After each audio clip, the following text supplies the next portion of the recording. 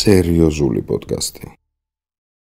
მოგესალმებით, ჩემო ოქროებო, პოდკასტი არასერიოზული, ისევ და ისევ თქვენთან ერთადაა. შეგახსენებთ არხის გენერალური სპონსორი კონტენტის წარმდგენია არის. სანაკესი ამონატა adjarabet და დღეს განა პიროვნება მესტუმრა, დღეს სკოლა, დღეს ჰოგვორტსი, დღეს რავი, აკადემია და დღეს რა ვიცი, მთელი ყველაფერი, აი, კაცის სკოლა, კახას სკოლა, ანუ რა, ეხლა იმას ხო ნახავდით, რატო ვიპრანჭები ხო თითქოს thumbnail არ ადევს ვიდეოს და რაღაც ილუზიას ვქრი ხო, იცით ვინაა ჩემს, იცით ვინაა, კახა ბატონია, კეთილი იყო შენი ფეხი ძმაო, ჩემთან, მე ძალიან მიხარია რომ აქ ხარ, ვლოგებში უკვე ჩვენი ძმობის ამბავი ნახეს, პატარა სატანა როგორ არის ეგეც ნახეს, პატარა სატანა მაგაზე მოგიყვებით, პატარა ვლოგებში ხო გავთ ნანახი, მაგრამ კახა იტყვის როგორი პატარა სატანა მყავს. როგორ ახარ მითხარი? ვარჯიშთან მოხვედი, ეგ ვიცი. ხო, ვარჯიშთან, ანუ ჯერ პირველ რიგში იმიტომ ვარ კარგად რომ აქ მომიწვია და მაგრად გამისორდა, ხო იცი. მე ხა ვარჯიშიდან ხო იცი როგორ დადებითად რაღაცა დამოხტული. ხო, რაღაც მეთქი უნდა დავამთხე ვარჯიშთან გამოსული უნდა მივიდე მე. აი ხო ცივად სვეტში. რამდენი ხანი ვარჯიშობ? ეხლა ცოტა ხანია რაც დავიწყე, მოკლედ ადრე ვაფშე მთელი ცხოვრება ვარჯიშობდი, მაგრამ მე ძალიან ჩამივარდა რაღაც გარკვეული პრობლემების გამო და ეხლა დავიწყე სხვათა შორის უნდა ვთქვა რა, მიშა ანდღულაძესთან, იმიტომ რომ მიშა ანდღულაძესთან? აუ, ხო, ის მაურჯიშებს რა. მიშა ანდღულაძე. ხო. რომელ მიშა ანდღულაძე? იუმორისტი არა. ამოქელი. ეგ არა. სხვათა შორის ერთმანეთს იცნობენ და ჯიგრულად არიან. მიშა ანდღულაძეს ორივეს მოკითხულს ეცე. ორივეს. მე კომიკი მიშა ანდღულაძე მეთქი რა სავარჯიშებში. სხვადასხვა პერსონაჟების გაკეთებას ავარ. კი, და დაჟე ერთად ვიდეოები აქვს და რაღაცა ორივეს. ეგრე იასოთ მე იფაძერიგო, ვა. ხო და მოკლედ ხო. ძალიან აი არ ყველანაირად ძალიან. სნეპში არის ვაკეში რა და აი საოცარი კაცია რა. ჩვენი ერთ დარბაზია ორი. ესე იგი წონებზე ხარ რაღაცა. აი გეტყვი ახლა როგორი რაღაცა ანუ გამოშრობა რელიეფია რა თქმა უნდა პირველი ისა -20 კილო სადღაც თვე და 10 დღეში დავდეთ, ვიცი რომ ძალიან ბევრი. 10 დღეში 20 კილო. ბიჭო, ხო. დეცად კარგი არის. ხო, მაგრამ იცი რა არის, პირდაპირ გეუნები რომ თავს ვიკლავ, ოღონდ არ ვაჭარ. სვანაერად არც გამოვიდო და 20 კილოს ეღადავე. და ეხლა ყველაზე უცნაური გითხრა? იმ დროს მეუნება, აუ ეხლა რო გიყურებ, ესე არ ყოფილ, ანუ უკვე ნახევარი დარჩიო და მეთქი ეხლა რაღაცა რო გითხრა გაგიხავი. იყავი, კაცო. აუ 100 რაღაცა ვიყავ. ეხლა რამდენი? მოკლედ, ეს მაისური, რომ გამიკეთეს რა, სადღაც იდო. პროსტა, კაროზე ქონდა შემოწმებული. ხო და ეს როგორ იყო რომ მეთქი ოდეს მე ნეტამას ჩავიცვამ და რაღაც. მაგ ხელაწონა ვიდეოებში არ მახსოვ ხო. კი. როსტო კარგად მალავ ხო. კარგად ცირად მაგას ეგ ამბავი როგორ უნდა. ზმანის სპეციალური ზმანებია, რაღაცა ცოტა პარტე ოვერსაიზი ამბავი. როცა მითხრა რომ აი ხა ყველაზე გამხდარი ხარო. მეთქი ხა რაღაცა რო გითხრა გაგიჟდები, რა უნდა მითხრა და +9 ვარ მეთქი. შენ რაც გინდა იმ წონას და რაც არა ძმა, ეხლა რო დავდექი.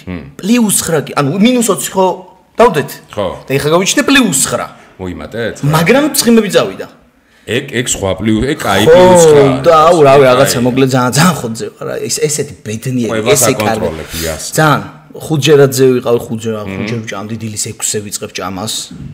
7-ზე. ხო, 7-ზე, 6-ზე ვდგები, 7-ზე ვიწყებ. შენ ზანდერსკა თქონია და რასკოლაზე. ხო, ანუ იცი როგორ დაჟე, აი როგორ გითხრა, აბსოლუტურად ყოველი წუთი და წამი გაწერილი მაქვს ვარჯიში, ფიზიკური ვარჯიში, ტრეკზე მაგაზეს ალბათ ვიბაზრებ ცოტას. კი, აუცილებლად. მე გაკვეთილები ის მე რომ უნდა ვიარო ფეხით 1 საათს საღამოს დილას რომ უნდა ვიარო 1 საათი და აი სუ ყველაფერი რა. მე შეროდის უნდა მოხვიდე ეგეც. პატარა სატანასთან ერთად. არა, ეგ ძალიან დესკი რეჟიმი. მე ხავ ვცდილობ რამდენი ვიყავი. კარჩო 80-მდე უნდა ჩავიდე, რაღაცა ფილმი იგეგმება რა. ეს წერიც მაგას ემსახურება და ჩემი რაღაცა ობრაზიც ბევრად უფრო ხოძე უნდა ვიყო. ოღონდ პროსტა დაკლება არ მჭირდება, უნდა ვიყო გამომშრალი და კარგი კუნთის მასა და რაც გააცხები. ხო და მე ხა ძალიან დავიტანჯე, იმიტომ რომ ეგრე ვერ ვალაგებ როგორც შენ გაქვს რა, ზუსტად 7 საათზე თუ რაღაც ხო ხდები. დღის მანძილზე უეჭველი ვარჯიშობ, ძირითადად ღამე ვარჯიშობ, იგრუშა არ ყველაფერი არის ევანზე. იქავარ, მაგრამ რა, ყვებას ვერ ვაკონტროლებ ისე კარგად. თუმცა სექტემბრამდე მე გპირდებით, ეხა დანამატები დავითრიე, ანუ სპეციალური ხო იცი გამოსაშრობი ყველაფერი გოლიათში, ურმესი მადლობა და ეხა ამ ყველაფერთან ერთად იმედი მაქვს რომ მალე დავაგდებ. სპორტს შევეხეთ, თუმცა მე მინდა პირველ რიგში ვინც კახას არ იცნობთ, ვინმე ეგეთ თუ ხართ, საქართველოში საუკეთესო კინოლოგია, თქვენს თვალწინ. კინოსთან არაფერ შუაში არ ვინ სიტყვა პირველად გაიგეთ, პირდაპირ გეუბნებით, კინოლოგი, მეც მეგონა ოდესღაც რომ კინოსთან იყო კავშირში, მაგრამ არამც და არამც. ანუ, მე მინდა კარგად გავშიფროთ ეს სიტყვა, მხოლოდ ძაღლებს ეხება? ნახე, კინოს ლოგოს. ანუ ძაღლი და მეცნიერება. ერთად რა გამოგვივიდა? ძაღლთ მეცნიერება. ვინ შეიძლება? აი, პირველად გავიგეთ, საინტერესო. ვინ შეიძლება იყოს ძაღლთ მეცნიერი? შეიძლება იყოს ტრენერი, ქცევის სპეციალისტი, სტიუარდი, მაგალითად იმას რა ქვია რომ ამოწმე, ექსპერტი. მოკლედ, ბევრი ტიპი შეიძლება იყოს ძაღლთ მეცნიერი. უბრალოდ აი ესე რომ ერთ ქვაბში რაღაცა, ანუ შეიძლება ძაღლებთან კავშირში მყოფი ტიპები ჩავთვალოთ. კინოლოგი ჩავთვალოთ კი არა, ეგენი არიან, მაგრამ ეხლა კონკრეტულად მე რახან კინოლოგი ვარ, უეჭველი ძაღლს წვრთნი ეგრე არ არის. ჰენდლერის კინოლოგია, ხო? ანუ პონტი ისაა რომ სიტყვაზე კატასაც ეხება? არა, ნახე ძაღლთ მეცნიერება. ის ცხოველი, ის სხვა არის. არსებობს კიდე ეგეთი რამე მეცნიერება, რომელიც კატასაც წვრთნის სიტყვა. კამელეონს, ხვლიკს, გველს. ღორებსაც წვრთნიან და გამოფენებზე გაყავთ, კატებსაც, ცხენებსაც და ვაფშე ცხენები ბაზარი არა. ღორი არ მინახავს გამოფენებზე. სუფრაზე მინახავს. კარგად შეფიცკინებული. ვეგანებმა გული არ გაიხეთქოთ, მაგრამ ესე არ მინახავს. ანუ ყველაზე რთული მაინც, მოდი ესე ვთქვა, ცხოველებში რომ და ინტელექტიდან გამომდინარე, რა მე და კახა ძალიან ბევრს საუბრობთ ხოლმე კადრის მიღმა. და ძალიან ბევრი ახალი გავიგე და დღეს ზუსტად ამიტომაც მინდოდა რომ იმდენად საინტერესო ინფორმაცია, იმდენად დერსკი ფორმა. ხო, ესე ბუნებრივად მოვიდა თუ გახსოვს. მე ვთქვი, აქ რატო ვლაპარაკობთ, კამერები ჩაირთოს, პოდკასტი დაიდოს, იმიტომ რომ ბევრი ძალიან ახალი რაღაც გავიგე და მინდა რომ ეს პოდკასტი მაგას ემსახურება, რომ პირველ რიგში მე მივიღო ხოლმე ესთეტიური სიამოვნება, მივიღო ახალი ინფორმაცია და თქვენ გაიგოთ ბევრი საინტერესო რამ. ანუ ცხოველები რო დავყოთ რაღაცა ესე, რა სიტყვაზე, რა ჩამოთვალე, ის ჩამონათვალე. წვრთნას ყველაზე კარგად ვინ ექვემდებარება? ძაღლი ყველაზე მეტად ადაპტირებულია ადამიანზე რა. ანუ აი ძაღლის სხვა ტიპი არის, როგორ გითხრა, ძალიან ბედნიერი ამ ყველაფრით. აი ჩათვალე რომ როგორ გითხრა რა. ძალიან ისე რომ თქვა, ეხლა ცოტა გადაჭარბებულად, აი გაუსწორდებოდა რომ ადამიანად გადაიქცეს თუ რაღაცა ეგეთი. კატა ეგოისტია, მე ვიცი. არა, ხო ძაღლი არა. კატა ბევრად ეგოისტია რა. მაგრამ ესე სხვათა შორის კატებთან მომიწია მუშაობა. მე ის ყავდა ვაიმარენერი, ყავდა ელი, ვაიმარენერი არის გერმანული მეძებარჯიში არის. და ნუ ძალიან ისეთი შიშების და რაღაც პრობლემები ჰქონდა და მოკლედ ეს რო გამოვასწორეთ, პატრონს უნდოდა რომ მე ბენგალური კატა მოეყვანა. და ეს ბენგალური კატა კიდე პატარა ლეოპარდია და ვიზუალურადაც და ვიცი რომელიც ალამაზი ტიპია რა თოჯის ხო იცი მით რა ქვია ხო შეიძლება საყოდა რაღაც ის ქონდა რა ქვია პრობლემები რა კატას რო ეხლა ძაღლი ან შემჭამოს და რაღაც ეგეთი ვარიანტი და რა თქმა უნდა ეხა ჩვენი დიმო გამოვიდა დიმო ყავთ თქვენ არ იცით ვიზია თქვენ თუ კახასთან მიხვალთ კიდე ერთხელ მე ხაზგასმით მინდა ვთქვა რომ თუ ძაღლთან რა პრობლემა გაქვთ უკეთეს ვარიანტს ვერ იპოვეთ და იქ რომ მიხვალთ კახას ყავს თავისივე კახა ძაღლი ოღონდ ქვია დიმო რომელიც როგორი გაწვნილი არის იცი რომ მამეთ კახამ რო თქოს რომ მე ხა მიუფრინავ და მიხედი აქ ყველას ანუ დიმო აი ესე რაღაცას გააკეთებს და ყველას მიხედავს ანუ გენიალური ამერიკული სტაფია ხო საოცარი ძაღლია რა ანუ ლეგენდა რომელსაც ადგილზე თუ მოვხვალთ უკვე გაიცნობ და ნახავთ ჩემმა სატანამ გაიცნო ისე სხვათა შორის ანუ მოდი ცოტა სუბიექტურის ვიქნები და ობიექტურის აი ნებისმიერს მოგმართავთ ვისაც გაგისტორდებათ რომ ნახოთ ძაღლი რომელიც არის უბრალოდ აი საოცრება მობძადით ყველასთვის ღიაა ჩემი კარი და გაიცანით დიმო და ეფერეთ და რამდენი და ჯიჯგნეს საოცარი ძაღლია ჩემი წინა ვლოგი ნახეთ იქ დიმოს გაიცნობ ხო იქ არის კოსმოს რო სახეს აი აი ხო ის ეგრე ესე რო უყურებს კოსმოს თავიდან ეჩალი და მე მიხვდა რომ აზრი არა აქ და ემორჩილებოდა ეს აწყობ ხდები ისიც რაღაცა უფროსი მეგობარი ვიძაღლია მაგის სტატებზე მე კიდე ბევრი რაღაც მოვისმინე მაგრამ მოდი ახლა ქრონოლოგიურად გავყვეთ ესე იგი მაგაზე რო დავამთავრო ესე იგი დიმუ და ძალიან დაგვეხმარა ანუ ამ კატას მე და დიმუმ დავაჯერეთ რომ ძაღლები კაი ტიპები არიან მოკლედ მე დიმუ ჩაიხსნა ელის უბრალოდ ემოციების კონტროლი ვასწავლეთ იმიტომ რომ ელი იწევდა კატებზე ძალიან ელის დაწყნარდა და მე კატა რო გამოვიყვანეთ ვა ძაღლები ხო კაი ტიპები არიან და მივიდა სამეგობროდ და ელიმ ხო ემოციები მართა და საბოლოოდ მოკლედ ის ჩვენ დაუნებლიეთ შედეგი გამოგვივიდა ოღონდ სერიოზული და ამის ვიდეო ისე შედეგი გამოვიდა შეჯვარდნენ ისე შეუყვარდათ ერთმანეთს ეხა ახალი არა დედა გონია მართლა კატას გონია დედა და ვიდეოს მიგზავნიდა და იცი რამდენი ხანია გიო მაქვს ეგ ვიდეო მასალა და ხო დამონტაჟება უნდა რომ დავდო და ვანახო ხალხს და ვერ მოვიცალე, ანუ აი მოიცლის მე გვირდებით რომ კახა მოიცლის. მაგრამ მოკლედ ამ ამბავს ესე ექსკლუზიურად ვაცხადებ შენ პოდკასტში რომ აუცილებლად ნახავთ ამ კომუნიკაციას და აუცილებლად დადებს თავის. კი ბატონო. ხო და რასაც ამბობდით რა უყურე აი ძაღლის წურთნის და მე აღმოვაჩინე რომ პირველ რიგში მიმული არის ფსიქოლოგიაზე, რომელიც მე არ მეგონა თუ ესე განვითარება.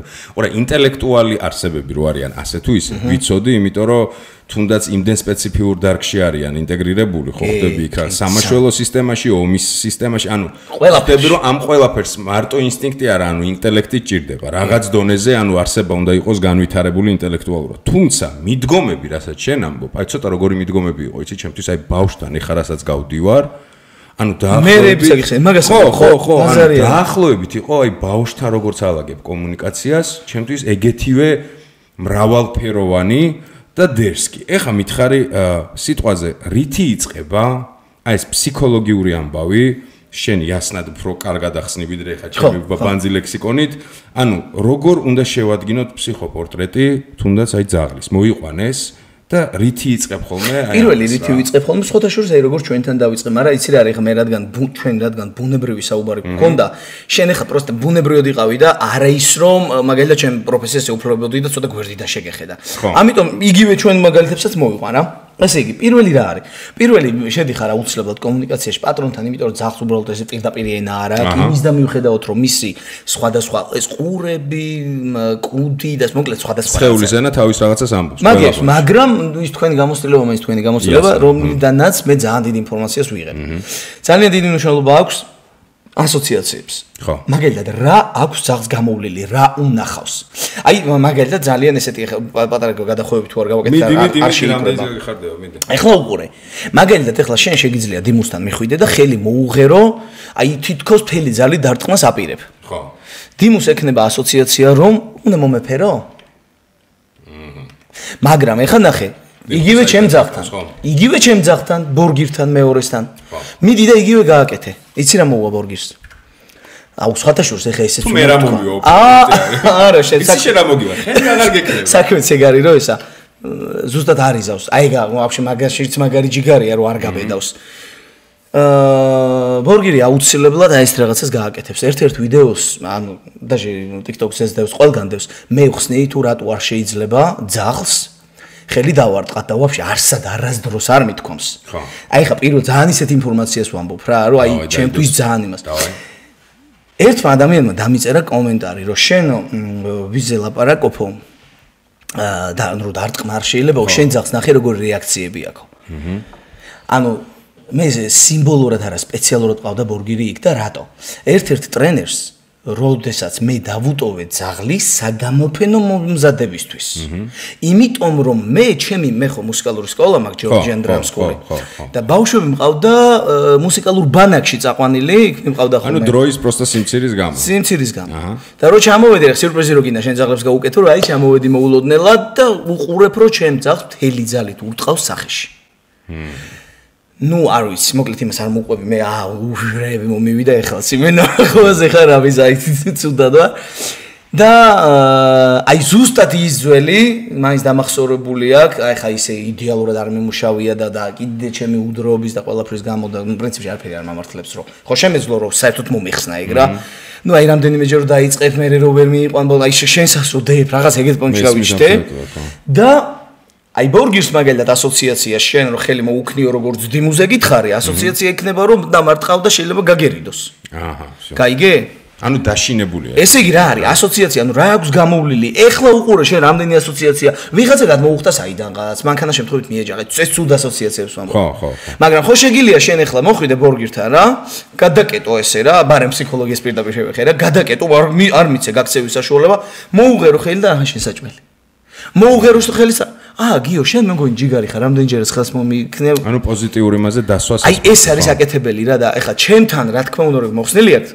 უბრალოდ ძალიან ბუნებრივ რომელიღაც ვერსიებზე არა აქვს მოხსნილი. მაგრამ ეხლა ყველასთან რომ მოხსნა, ნუ ერთი 10 კაცმა ის უნდა თხოვო, რომ აი დაუშვათ ეხლა ერთ დღესაც რომ მოხვალ, შეიძლება გითხრა, რომ გიოში 5 წუთი გეხოცები დამეხმარე და ეხლა უკვე იცი რაც უნდა გააკეთო რა და შეიძლება ყოველ ვიცი უკვე მითხრა, ხო, მესმის ბაზარია. ხო, ესეთი ერთი 10 კაცი ყველაზე კონდეს ეგ დამოკიდებულება რა. კი, ანუ ძირითადად ასოციაციებზეა ყველაფერი. ესე იგი ასოციაციები, ეს ერთი საკითხი მეგონი საკმაოდ ღრმად თქვით რომ ძალიან არ გავწელოთ. მეორე საკითხი რა ტემპერამენტი, ანუ 4 ტემპერამენტის ტიპი არსებობს, ეხლა შენ კი იცი, მაგრამ მოვყვეთ ხალხისთვისაც. ესე იგი, სანგვინიკი, მელანქოლიკი, ქოლერიკი და ფლეგმატიკი. ანუ უფრო სრულად სანდვილიკური, მელანქოლიკური და ნუ ესე რომ აღარ ჩამოთვალო ყველა. მაგალითად ეხლა აი მელანქოლიკს გულისხმობენ ხოლმე რომ ზარმაცი ეზარება და ეს სინამდვილეში მელანქოლოს, ანუ შავი ღვარძლი. ანუ შავღვარძლიანი ტემპერამენტი. ეს დაახლოებით რა არის, აი მაგალითად ეხლა მე რომ შენ მელანქოლიკი იყო, მე ხო შემოვედი, აუ ეხლა კახა მოვიდა, ჩემი დაიწყებს რაღაც. ანუ მიზეზი შეიძლება არანაირი არ მოგეცი ამის, მაგრამ აი შენ ხარ ეგეთი. ხო? ანუ მაგალითად ეხლა ფლეგმატიკი როგორი არის? აუ აი იქ არის ხო, ეს შენ ხო გემრიელი ყავა ხო გავიგეთე. მე ვთქვი აუ მიდი რა კახა იქ არის და გეზარება, ხო? ანუ ეს მოკლედ სანგვინიკი როგორი ხო, მოდექი რაღაცა, ესე იგი ხარ შენ სანგვინიკი. ხო, მე. ხარ. სხვათა შორის მაგრამ მეოსებიან სანგვინიკები და ხშირად ამოვიდა ხოლმე. ეს ლათინური სიტყვებია, ხო? ხო, კი. ხურში რა სასიებო. და ქოლერიკი, აი ქოლერიკი როგორი ტიპი არის, აი ხო არის და უცებ უცებ შეიძლება იყილოს. ხო, არაადეკვატური, მოდი ესე. ცოტა არაადეკვატური. ცოტა არა, ხო, ძალიან ემოციური შეიძლება იყოს. აი მაგალითად ქოლერიკი. ჩემი რომელში გადის სატანა? შენსაც ცოტა სხვათა შორის ფლეგმას ჭირს, ცოტა დაღლილი ძროხას რაღაცას ჭირს. ცოტა მელანქოლიზმის ჭირს და ეგ არის ზუსტად იმის მიზეზი, რომ რაღაცებს ცოტა ზედმეტად იღებს. მე ხა ერთ მომენტში შენ არს მეყურებდი, ცოტა ესე წავედი რა, აი წნევით წავედი რა და ეხლა მე ხო ვიცი რომ ხო დეტალურად ვიცი თქვენი ყველაფერი, ისეთი არაფერი გიქნია რომ ჩემზე ეგ რეაქცია ქონდეს. ხო ხტები ან თვითონ ტიპიც არის და ეგ პროსტა გამოცდილებაში დასალაგებელი აქვს რომ ესე რომ შვები кай პონტია. ცუდი არა. ხო ხტები. ანუ ესე იგი ტემპერამენტის ტიპი ერთი, მეორე რა იყო? ასოციაციების ზოგადი.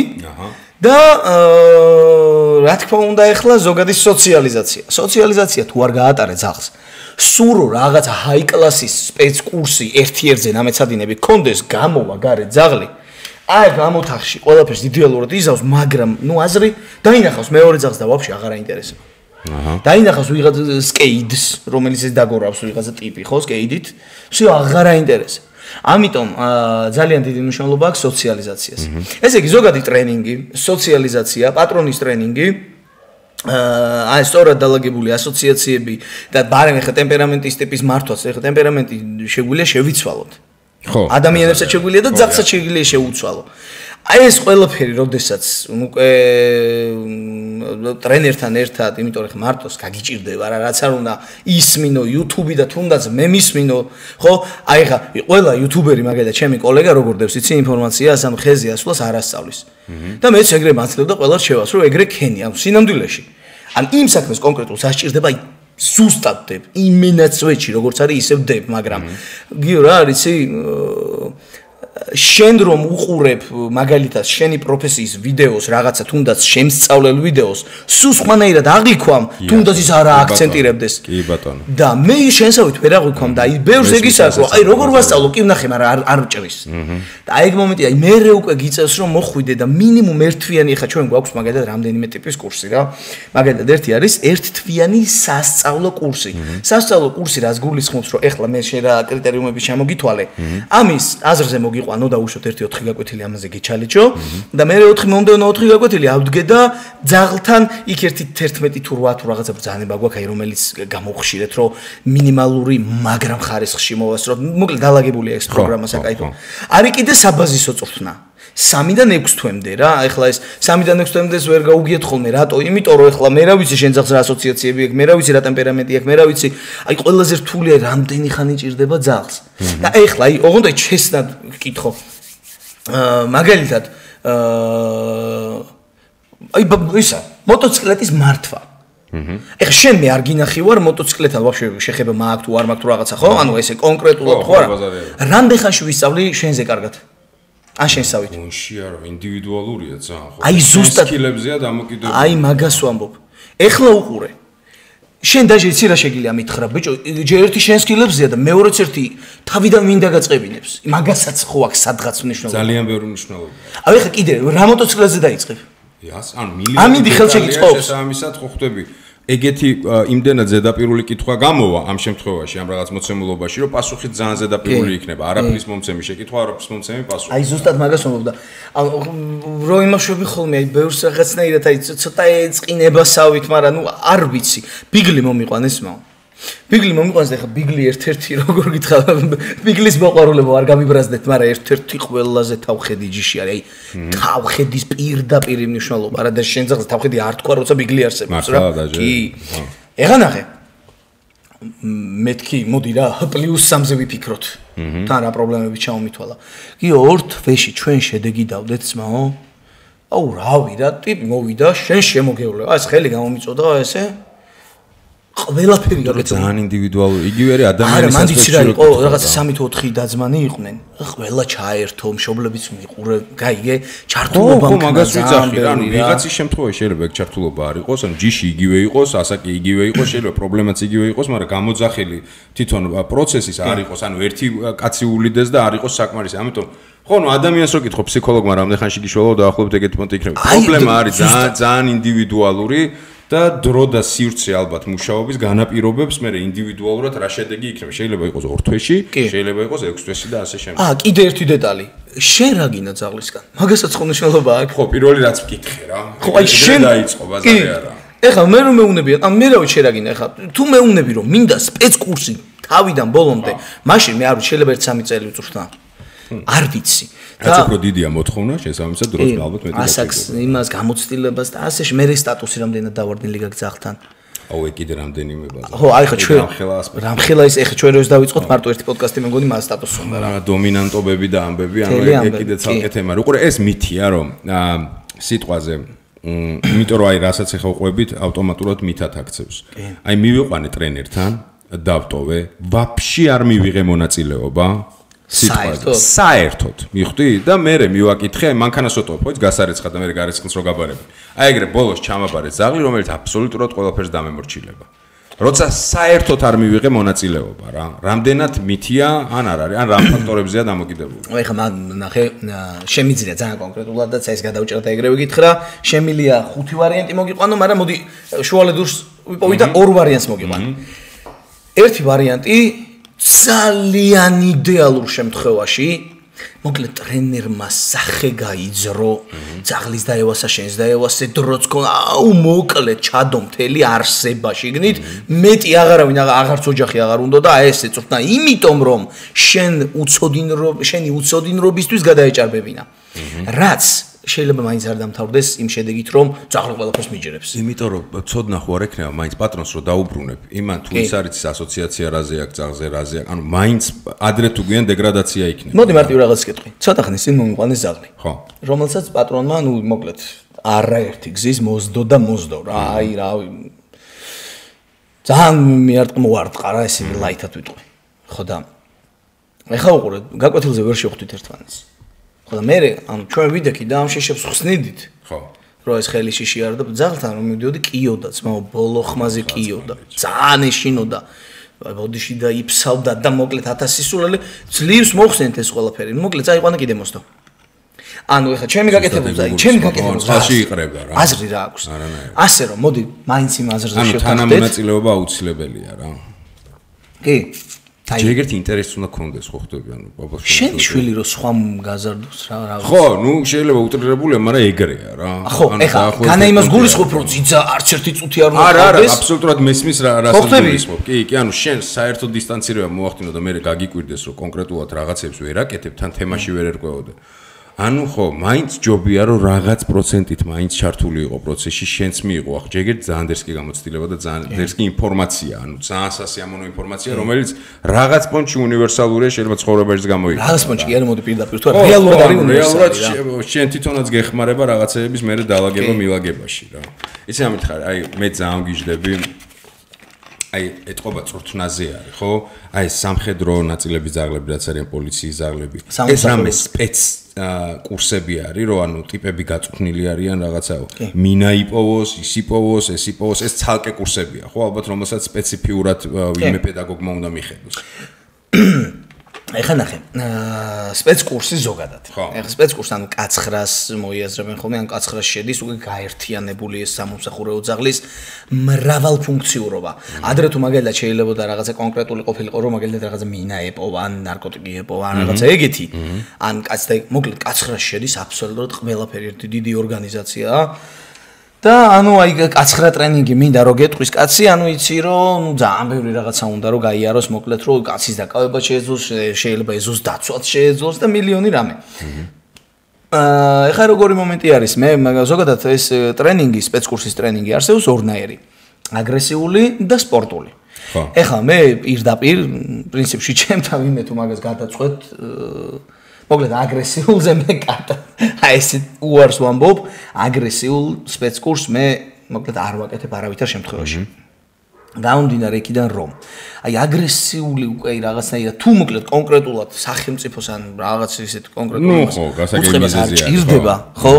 ანუ რაში გჭირდება აგრესიული ძაღლი, რომელმაც წარმოიდგინე კბენისას, ანუ ერთხელ ახსნი რომ არ უნდა იცოდეს ფუ, ანუ გაუშვი. ანუ რომ უკბენს არ ძალით უნდა გააშვებინო. იმიტომ რომ ერთის და იმე უთხრას წარმოიდგინე რომ რაღაცა მკვლელით ვიღაც არ ვიცი დაიჭირა და ისე უნდა ფუ და ამან დაუჯერა. ხო? სისულელე, ანუ ეგეც აი რაში გჭირდება ერთის და ვერ მართო, ეგ კი არა გიო. ხშირ შემთხვევაში რა ადამიანები მოდიან ანუ თავის საქმეში პროფესიონალები ნიჭი აი ყველანაირად ჩამოყალიბებული ადამიანები, მაგრამ ეხლა აი როგორ გითხრა, მე შეიძლება გამომდის წვრთნა კარგად და დაუშვათ გამომდის დასარტყამ ინსტრუმენტზე დაკვრა კარგად, ხო, მუსიკა გამომდის დაუშვათ რაღაც გარკვეულ დონეზე. მაგრამ ნუ აი ხა ჭოკით ხტომა მე არ გამომივა ვიცი რა, ანუ არ ვარ ეგ მასტი რა, ჭოკით მე ვერ გადავხტებ, ჯერ დავამტრები ჯოხს თუ რაღაც არ მოვიდგინე უცებ. ხო და აი რის თქმა მინდა, ანუ შეიძლება უცებ, ანუ გინდა ეს ზაღლი, მაგრამ ეს წვრთნა შენი ნიჭი, შენი სფერო არ არის. შენი ვაშლი არის, რომელიც მაგრამ ეხლა ვაფასებ იმიტომ რომ მაინც მოდიან და შეიძლება მე ეხლა ტრენერი არ გავხდე, მაგრამ ის ელემენტარული რომ ზაღლის ბედნიერი იყოს და სახშიც ბედნიერი გვამყოფოს. ნუ აქამდე მაინც და მაგაზეც კი წვალობენ ხოლმე. და ხშირ შემთხვევაში ეგეთი ადამიანი მეუნება სპეცკურსი მინდა. ჩვენ ხო შევთანხმდით იმაზე რომ შენ საბაზისოც გიჭირს, ხო? მე ხო არ გიმალავ, პირდაპირ გეუნები, მაგალითად შენ ზაღს უნდა 1 თვე წვრთნის, შენ გჭირდება 4 თვე. რომ ამის ჩვენი გაკეთებულის შენარჩუნება შეძლო და რატომ საუბრობთ საბაზისოზე? თუ მაინც და მაინც მე არის ხოლმე რომ მიდი რა, გეხოცები რა, აი ძალიან მაინტერესებს და რაღაცა და მაშინ მოდი თამაშის დონეზე და როგორ ვარიანტი ისე ბუშლატას ჩაიცვამ და რო წავა და ფუ და გაუშვებს და პროსტო ამას განუმტკიცებ ძალიან და ისიც აი ძალიან ლაით დონეზე რა რო და არის ეს მოთხოვნა? იცი რა არის? ეხლა უყურე. მოთხოვნა არის და შენზეა კიდე დამიჯერე რასაც გაარეკლამებ. და ეხლა მე მაგარ ვიდეოს გადავიღებ და ვანახებ რეალურად რა შემიძლია. მაგალითად დიმოს რო ფეხით კივა თუ გახსოვს ეგ ამბავი, თუ არც მოგიყევი. ეხლა საერთოდ ჩემ ადამ ათამაშა და საერთოდ ფეხს ვეღარ დგავს მარჯვენა უკანას დაბლა რა. ანუ ნახე რა მოხდა, ძალიან დიდი ღობე ხო გვაქვს მე იქითკენ ძაღლები რო არიან, იქითკენ გადავსვი. და სპექტაკლი ქონდა ესეთი დადგმა, რომ ორი ტიპი მირტყავს მე.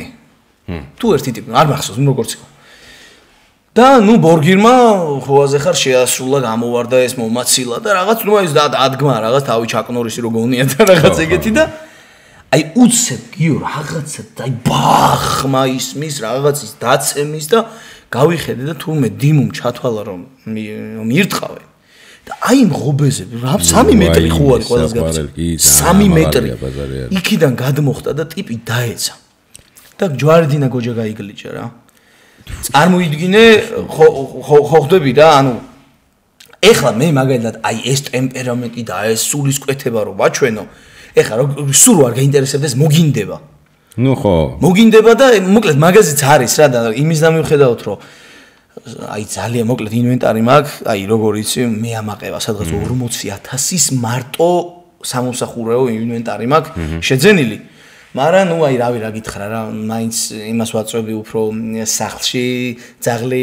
სოციალიზაცია სიყვარული ჩვენ ერთად რაღაცა ხო არა მესმის ბაზარი არა მაგრამ ჩვენთვის ღამე რო ბნელდება ეს ბუღი და ეს თელი ამბავი ისე გვაქვს ხოლმე. სხვათა შორის ვისაც გაინტერესებს შეგიძლიათ.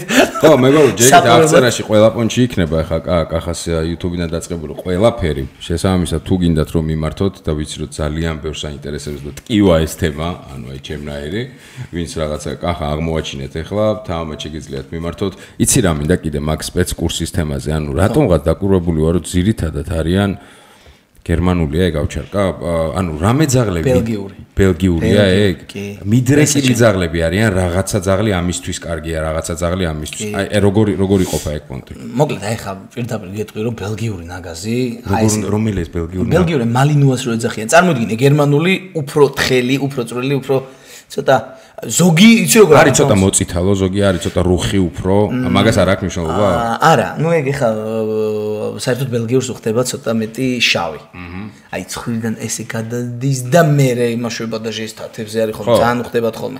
თუმცა ეგეც ინდივიდუალურია, ხა კი ამბობენ რომ ეს უფრო მაგარია, მაგრამ ხა რატო უფრო მაგარი ძაღლის ხასიათია ყველაზე მთავარი, მაგრამ ნუ ყოველ შემთხვევაში ნაგას რატო ეძახი? ავჩარკა და ნაგაზი რა სინონიმია? ავჩარკა, ზოგი ავჩალკას ეძახის და ნუ აი მაჩალკა აი ესე მიშვება ხოლმე. მაჩალკას ნუ იტყვი, დანარჩენი კიდე მოსულა. მოკლედ ავჩალკა და ავჩარკა არა. ნაგაზი ქართულად არის, ნაგაზი რუსულად არის ავჩარკა. ხო და მოკლედ ნაგაზი არის ხო ბელგიური ნაგაზი სხვათა შორის ძალიან არაპოპულარულია და გაგიკვირდება ჰოლანდიური ნაგაზი რო ნახო აუ ბელგიურს როგორ გავს იცი და ვაფშე ტიპი არის იგივე იმენა იგივე არის მე მგონი ცოტათი დიდი არის მაგრამ ცოტა წაუვეფხვისებრებს რა ის ძალიან მაგარია ნუ ეხა გერმანული ნაგაზი ხო ხვდები მაგრამ აი რაღაცნაირად რატო მიდრეკილი რა აქვს მენტალში აქვს რა ინტელექტი კი აქვს იმიტომ რომ როდესაც რაღაცა ჯიშს იმაშვები აი ხვეც ასე ვთქვათ მომშენებელი რა არის ეხა აი ბარემ შენთანაც ვიტყვი მომშენებელი არის სამი კრიტერიუმი მომშენებელი ესე იგი პირველი კრიტერიუმი ეს არის აუცილებლად ჯანმრთელობა, ამით უნდა დაიწყო და სხვა არაფრით. მეორე, რა თქმა უნდა, ეს არის ექსტერიერი, რომელიც ნუ ჯანმრთელობასაც გულისხმობს და ამ ყველაფერს.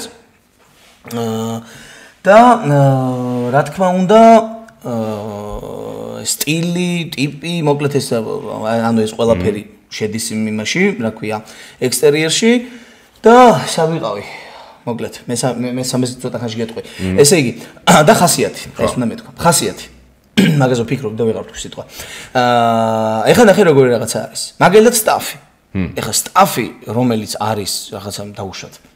ადამიანების მიმართ აგრესიით განწყობილი და შენ ამ სელექციას ანვითარებ კი არა და ამრავლებ. ანუ მომშენებელი კი არა, ანუ აბსოლუტურად გამრავლებელიც არ ხარ ჩემთვის, იმიტომ რომ სტაფის მთელი მუღამი არის, რომ წარმოიდგინე ტიპი არის ოჯახის ძაღლი რა, ანუ დაჟე ეს ამერიკულ სტაფზეა ხა კონკრეტულად, ხო? კი. ის არის რა, კომპანიონი ჯიში არის რა, ნუ. ძიძასაც ხო ეძახიან, რაც ხომ მეუნება. ნენიდოქს კი, ნენიდოქს ეძახიან ხოლმე, რომ დაგუგლოთ ნენიდოქ უეჭველი მაგას გიგდებს. ნუ, ეხლა ნახე, სწორი მომშენებელი რა შვება. ანვითა ეხლა თუ მაგალითად ეს ნახა ეს შესაძლებლობები რაღაც ძაღლში, ხო? ეხლა ამის განვითარებაზე ჩალიჩობს. ერთი რომ აი ეს ექსტერიერი სწორად შეინარჩუნოს, მეორე ცდილობს კარგი ხასიათის ტიპები დართოს ერთმანეთში და მან უკვე მთელი ამბავია ეს როგორ განავითაროს და მაქსიმალურად ცდილობენ ჩალიჩობენ როგორც თავის დროზე გერმანული ნაგაზი დააპგრეიდეს ასე ვთქვათ და კონკრეტული რაღაცისთვის, ხო რა?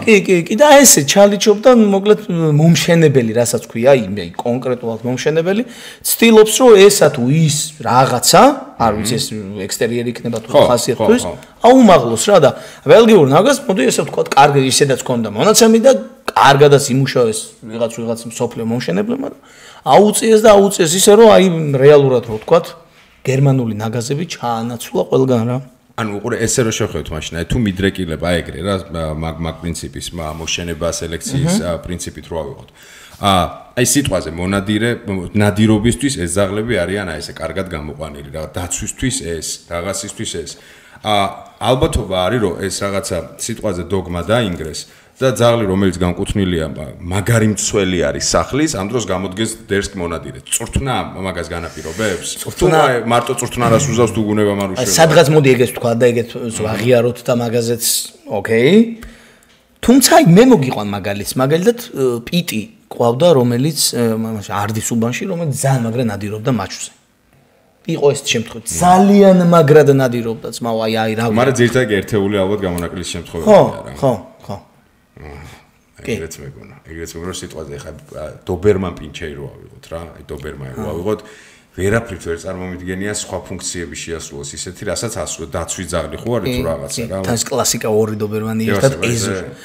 ვიდზე უფრო მევასება აუ დებილი არ არის მაგრამ აი ნახე რა არის ეგ და როტვეილერი არიან დებილებიო ესე ამბობენ არა ძალიან მაგარი ჯიშია უბრალოდ არის დობერმანი განსაკუთრებული ძალიან ემოციური და ეს ემოციები ან წვრთნის მთავარი კრიტერიუმები რა გვაქვს პირველი კონცენტრაცია ზოგადად კონცენტრირებული იყოს მეორე ეს არის ზოგადი მორჩილება და მესამე ემოციების მართვა ეხლა თუ ემოციების მართვა არ აქვს მორჩილება ვერ ექნება და ერთმანეთთან გამომდინარეა ხო სამივე და აი ეს მესამე უჭირს ძალიან და შენ რომ მაგალითად ადგები და მალინოვასთან იმუშავებ პირობითად ერთი თვე დობერმანთან იგივე უნდა აკეთო 3 თვე თუმცა აღქმად უნარიანობა აი შემიძლია რაღაც პონჩი ვთქვა რომ ერთნაირი აქვს პლუს ფიზიკურად მალინოვა მირჩევნია მაინც მირჩევნია კი არ ჯობია რა უფრო არიღლება უფრო აი დიდხანს შეუძლია მუშაობა და თან ევასება აი სხვანაირად ევასება რა სუბიექტური კითხვას გისვა ყველა პუნქტი სუბიექტური იქნება პასუხი მაგრამ ყველაზე დებილი ძაღლი წვრთნის კონტექსტში პატრონებს არ გეწყინოთ რა ვქრათ ხო ხდები სუბიექტური ყველაზე რთულად გასაწვრთნელი ძაღლი ყველა რას კი ოდესმე შეხება ქონია პრაქტიკაში და ყველაზე მარტივად რომელი არის ყველაზე რთული ძაღლი ბიგლი არა სხვა აუ ბიგლებს მაგრა დაუმყვა აი ბიგლებთან აი არ ვიცი კარაკივით მიდის ბიგლი პროსტა მაგარი ღორმუცელები არიან და ასწორებს ეგ ფაქტი რა ამის გამო სნეკებზე სულ წიდია ლამაზები არიან და რა საყვარლები არიან მოკლედ ნუ ცხოვრებაში თუ მე რამე დამტანჯა ერთ-ერთი ყველაზე მეტად აი ცხოვრებაში აი სისხლი რო გამიშრო და ცხოვრება მოგრია აი რომ მოყავ რო სახში არა ვარ ეგ ძახს აი რო ხედავ რომ ოღონდ ეს აი ეგეთი მოკლედ ორი დობერმანი მახსენდება დობერმანი კანკალები და აი ხასიათი როგორიც და მე ხო არა გაგ დამამშვიდებელი მომეც აი ხომ დებილებს დობერმანი არა განა რა დებილი ძმაო დებილი კი არა ჩემზე ჭკვიანი როა მაგიტო გამიშრო სისხლი ბიჭო აი რა არის ყურე იმდენად მიკედლება ტიპია აი უნდა ჩაგეხუტოს თუ ეგრე გაზარდე ხო ძალიან ემართება რა რო აი გაიყვან გარეთ და უცებ გესმის როგორი ხმა და არ ჩერდება და გამოხვალ აი წნევა გიწევს და რატო იცი გამოხედი ხო კაი პრობლემა არ არის მაშინ გავჩუმდები შეხვალ წივის კივის ანგრევს აი ეგეთი ორი შემთხვევა მქონდა აუ მოკლედ აი ხო გავიოფლეთ ხო არ გადავსენა კაი დობერმანი შარპე იმაც გამანადგურა შარპე ხო ეს დიდგანი რო აქვს ხო ცალკე ერთი კანი რომ მოყვება რა ხო ეგ არის ესე დააწელავ თავზე ხო შარპეზე აფერი არ ვიცი აფერი არ მსმენია ერთი ოჯი ყავს რა დამტანჯაც მაო კაი ეგენი და სხვათა შორის აი ზოგიერთი და მესამეც რო გითხრა მაგრამ აი პიტები მაგრად მევასება და მთელი ცხოვრება პიტები მყავს. მაგრამ თუ პიტმა გადაწყვიტა რომ არ გატყდეს, მოკლედ რა. მართლა ეგეთია. აი თუ გადაწყვიტა რომ არ გატყდეს, აი არა და არ ტყდება და არ ვიცი, შეიძლება გაგარეკინოს რა. სანამ კარგებზე გადავალთ, პიტი, ბულტერიერი და სტაფი. ვიზუალურად ბევრს გაყავს, იმიტომ რომ გვანან რაღაც პუნქტში. რითი გვანან? იმის გარდა რომ ვიზუალურად გვანან. ხასიათით. რაღაცები აქვს საერთო რა. ეხლა მაგალითად პიტსა და სტაფ შორის მაგალითად ტემპერამენტის რაღაცა ცვლილება არის რა. მაგალითად პიტი ბევრად უფრო აზარტულია ვიდრე სტაფი. სტაფი ბევრად უფრო დამჯდარია და დაღვინებული ვიდრე პიტი. ყველა ეს საშიში ბულტერიერია მაგათ შორის. არა, ბულტერიერი ცოტა ისეთი არის რა. იმიჯი ეგეთი აქვს. იმიჯი აქვს რომ ყველაზე აფასი. ერთნაირად ხსნი ხოლმე და აქაც არ ვიქნები განსხვავებული. ამბავს რომ გიყვები და ეხლა შემოგხედავ რომ ეს შენ ხო უნდა მიპასუხო და აი ეს არის ბულტერიერი. დავეცი. არა და ხო იმიჯი მაინც სხვა აქვს რა. მე კიდე იმიჯებზე ცალკე მინდა რაღაცა კითხვა. მაგრამ ეხლა კარგები ვთქვა. კარგები? დავაი. აი რო გიხარია რო ხედა ხოლმე ეს სამეულო. მოკლედ სტაფს რო ხედავ, აი ყველაფერს არ ვაჭარბებ. სტაფს რო დავინახავ, ნუ ერთი მიზეზი ის არის რომ ზოგადად ჩემი ჯიშია, მაგრამ ხა რატო არ ჩემი ჯიში? ტყუილად ხო არ არის არა? ხანდახან გული ისე მიჩქარდება სიხარულისგან, რომ აი ცოტა ტყუილებით გამომდის ხოლმე პატრონთან, რომ ერთ წუთში მოვალ, უბრალოდ რაღაცა და შევალ, სიხარულს დავიმშვიდებ ხოლმე და მე გამოვალ და კაი დავიწყოთ. მე ეს ვემართება. ამერიკული სტაფია პირველად. ეს პირველი, ხო. წუთის კუთხით, მალინო არის საოცრება.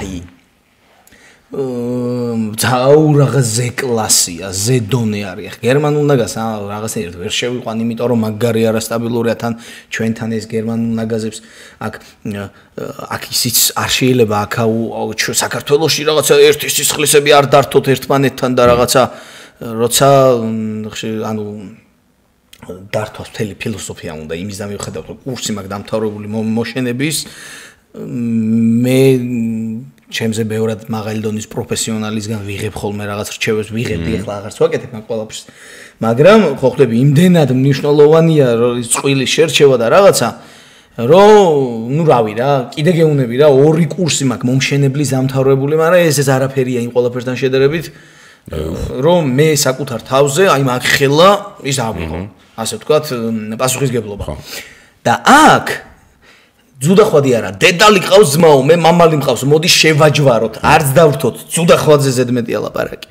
ხო ხვდები ანუ და მე ვიღებთ იმას რაც არის და ანუ ეს გერმანული მაგაზები მაქედან გამომდინარე ნუ არ არის ჩემთვის ის ჯიში რომლის წვრთნაც მიხარია პირიქით უმეტეს შემთხვევაში ნუ მაგიჟებენ ხოლმე რა უმეტეს შემთხვევაში ესეა მაგრამ ზოგიერთი ისეთი მოსულა ხო ნუ გამონაკლისი ყოველთვის არსებობს ხო გამონაკლისზე მეტიც რა ხო და მესამე რავი მე რაღაცა ვერ ვიხსენებ აი ეს ორზე ძალიან ჩავიციკლე რატომღაც იმიტომ რომ ამათი განსაკუთრებით მიხარია რა მაშინ მესამეს მეკეთყვი კი არ გეტყვი ბიგლი არა ბიგლზე უკვე სათაური გაკეთებულია უყურე დვარნიაშკას ეს ეძახიან მეტის ეძახი უჯიშს ეძახიან მეტის ხო მეტის ეს რაღაცები ხო ჩვენი შერქმეულია იდეაში ძაღლებზე რა სელექციის მიხედვით რაღაცები განვითარდა და სახელები დავარქვით მაგრამ ისიც ძაღლია ესეც ძაღლია მე მაგ პირადად გამოცდილება ცხოვრებაში ან ჩემ ცხოვრებაში იყო 19 წელი მეტისი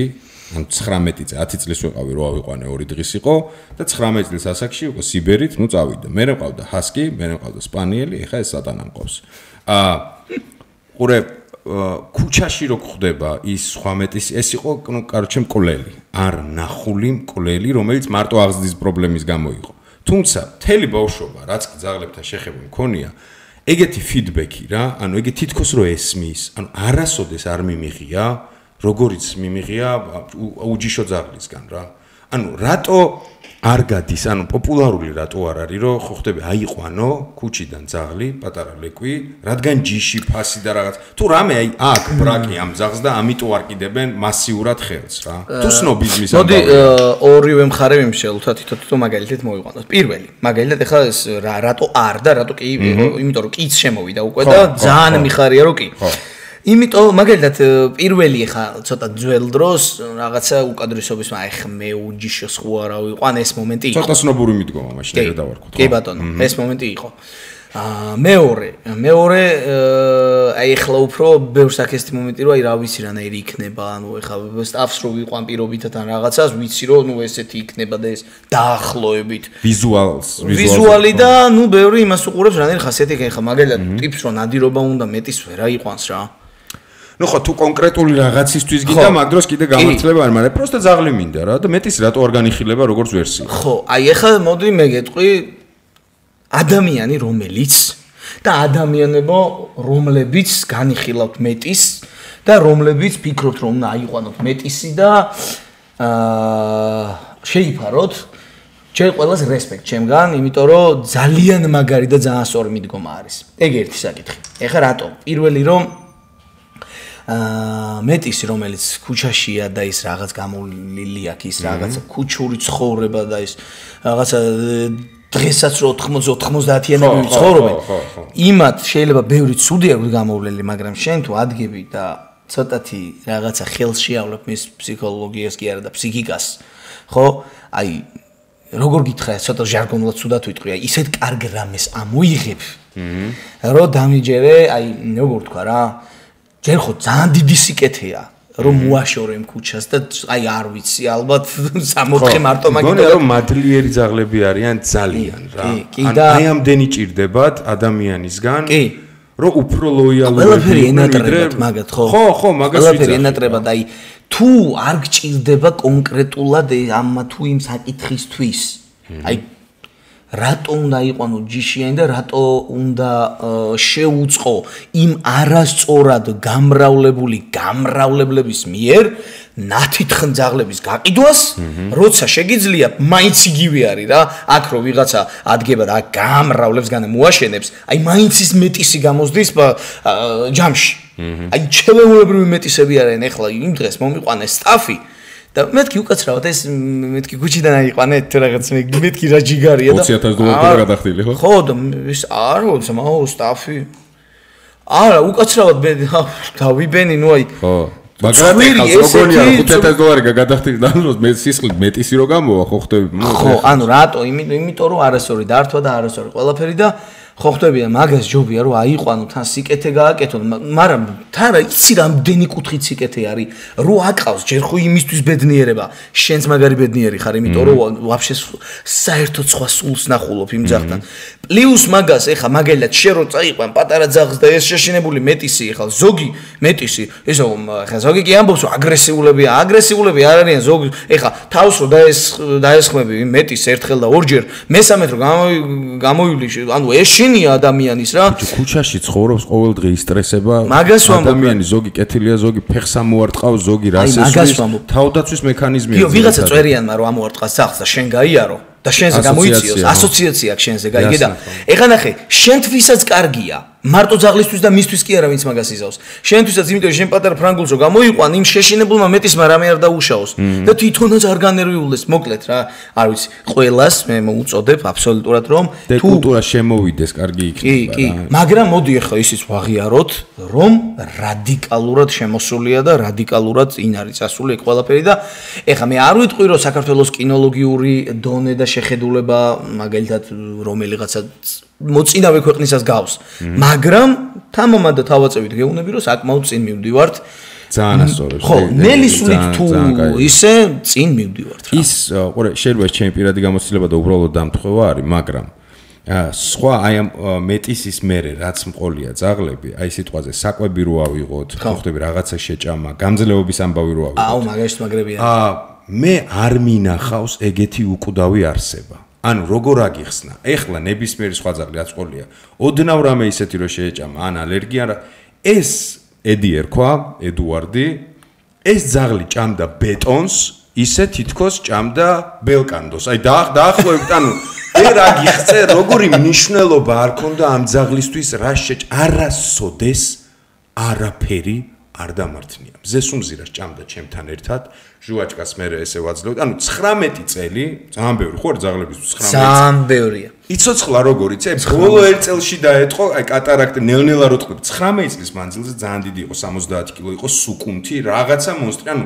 გამძლეობა ხო უფრო მეტი აქვს თითქოს თუ დამთხოვა იყო პროსტა ეს იყო ეგეთ ჯიუჯი არა ნუ აი მოდი ყველაზე არ ვთქვა მაგრამ სტატისტიკურად ხშირ შემთხვევაში ხო მეტისებზე მრავლდებიან და ისინი ხო იმ ქუჩურ ცხოვრებას იმუშავებიან და ნუ ეხლა ადაპტირდება იმუნიტეტი რა თორე ეხლანდელი ძაღლები მოკლედ შვიდნაირი აცრა იმისაც რა ამისა აუ მოკლედ აი რეებს აღარ უტარებ და მაინც რაღაცა ემართება და მეტის აიყვან არის ხარივით ო არაფერი არ მოსდიოდო ეგეთი ამას გადავყევი ყველა ამ ძაღლებს და ერთ დღეს ალერგია აქვს იმიტომ რომ მარჯვნივ გაიხედა მარცხნივ მაგივრად აუ თან მეორე რაღაცას უნდა თქვა აუ ეს ძველი აი მაგალითად ადრე იყო რომ აუ ზალ თუ ეხა სტაფს ყური არ დააჭერი რას გავს და რაღაცა და მეთქი აბა ერთი წამით რა ეს რაღაცა სტერეოტიპი და ეხა ჩემე ხო ჩემი არც ერთი მომხმარებელი ყურის დაჭრას არ ბედავს ფუნქციურად არ ვიცი რისთვის არის შენ მოგწონს რა აი ხა მე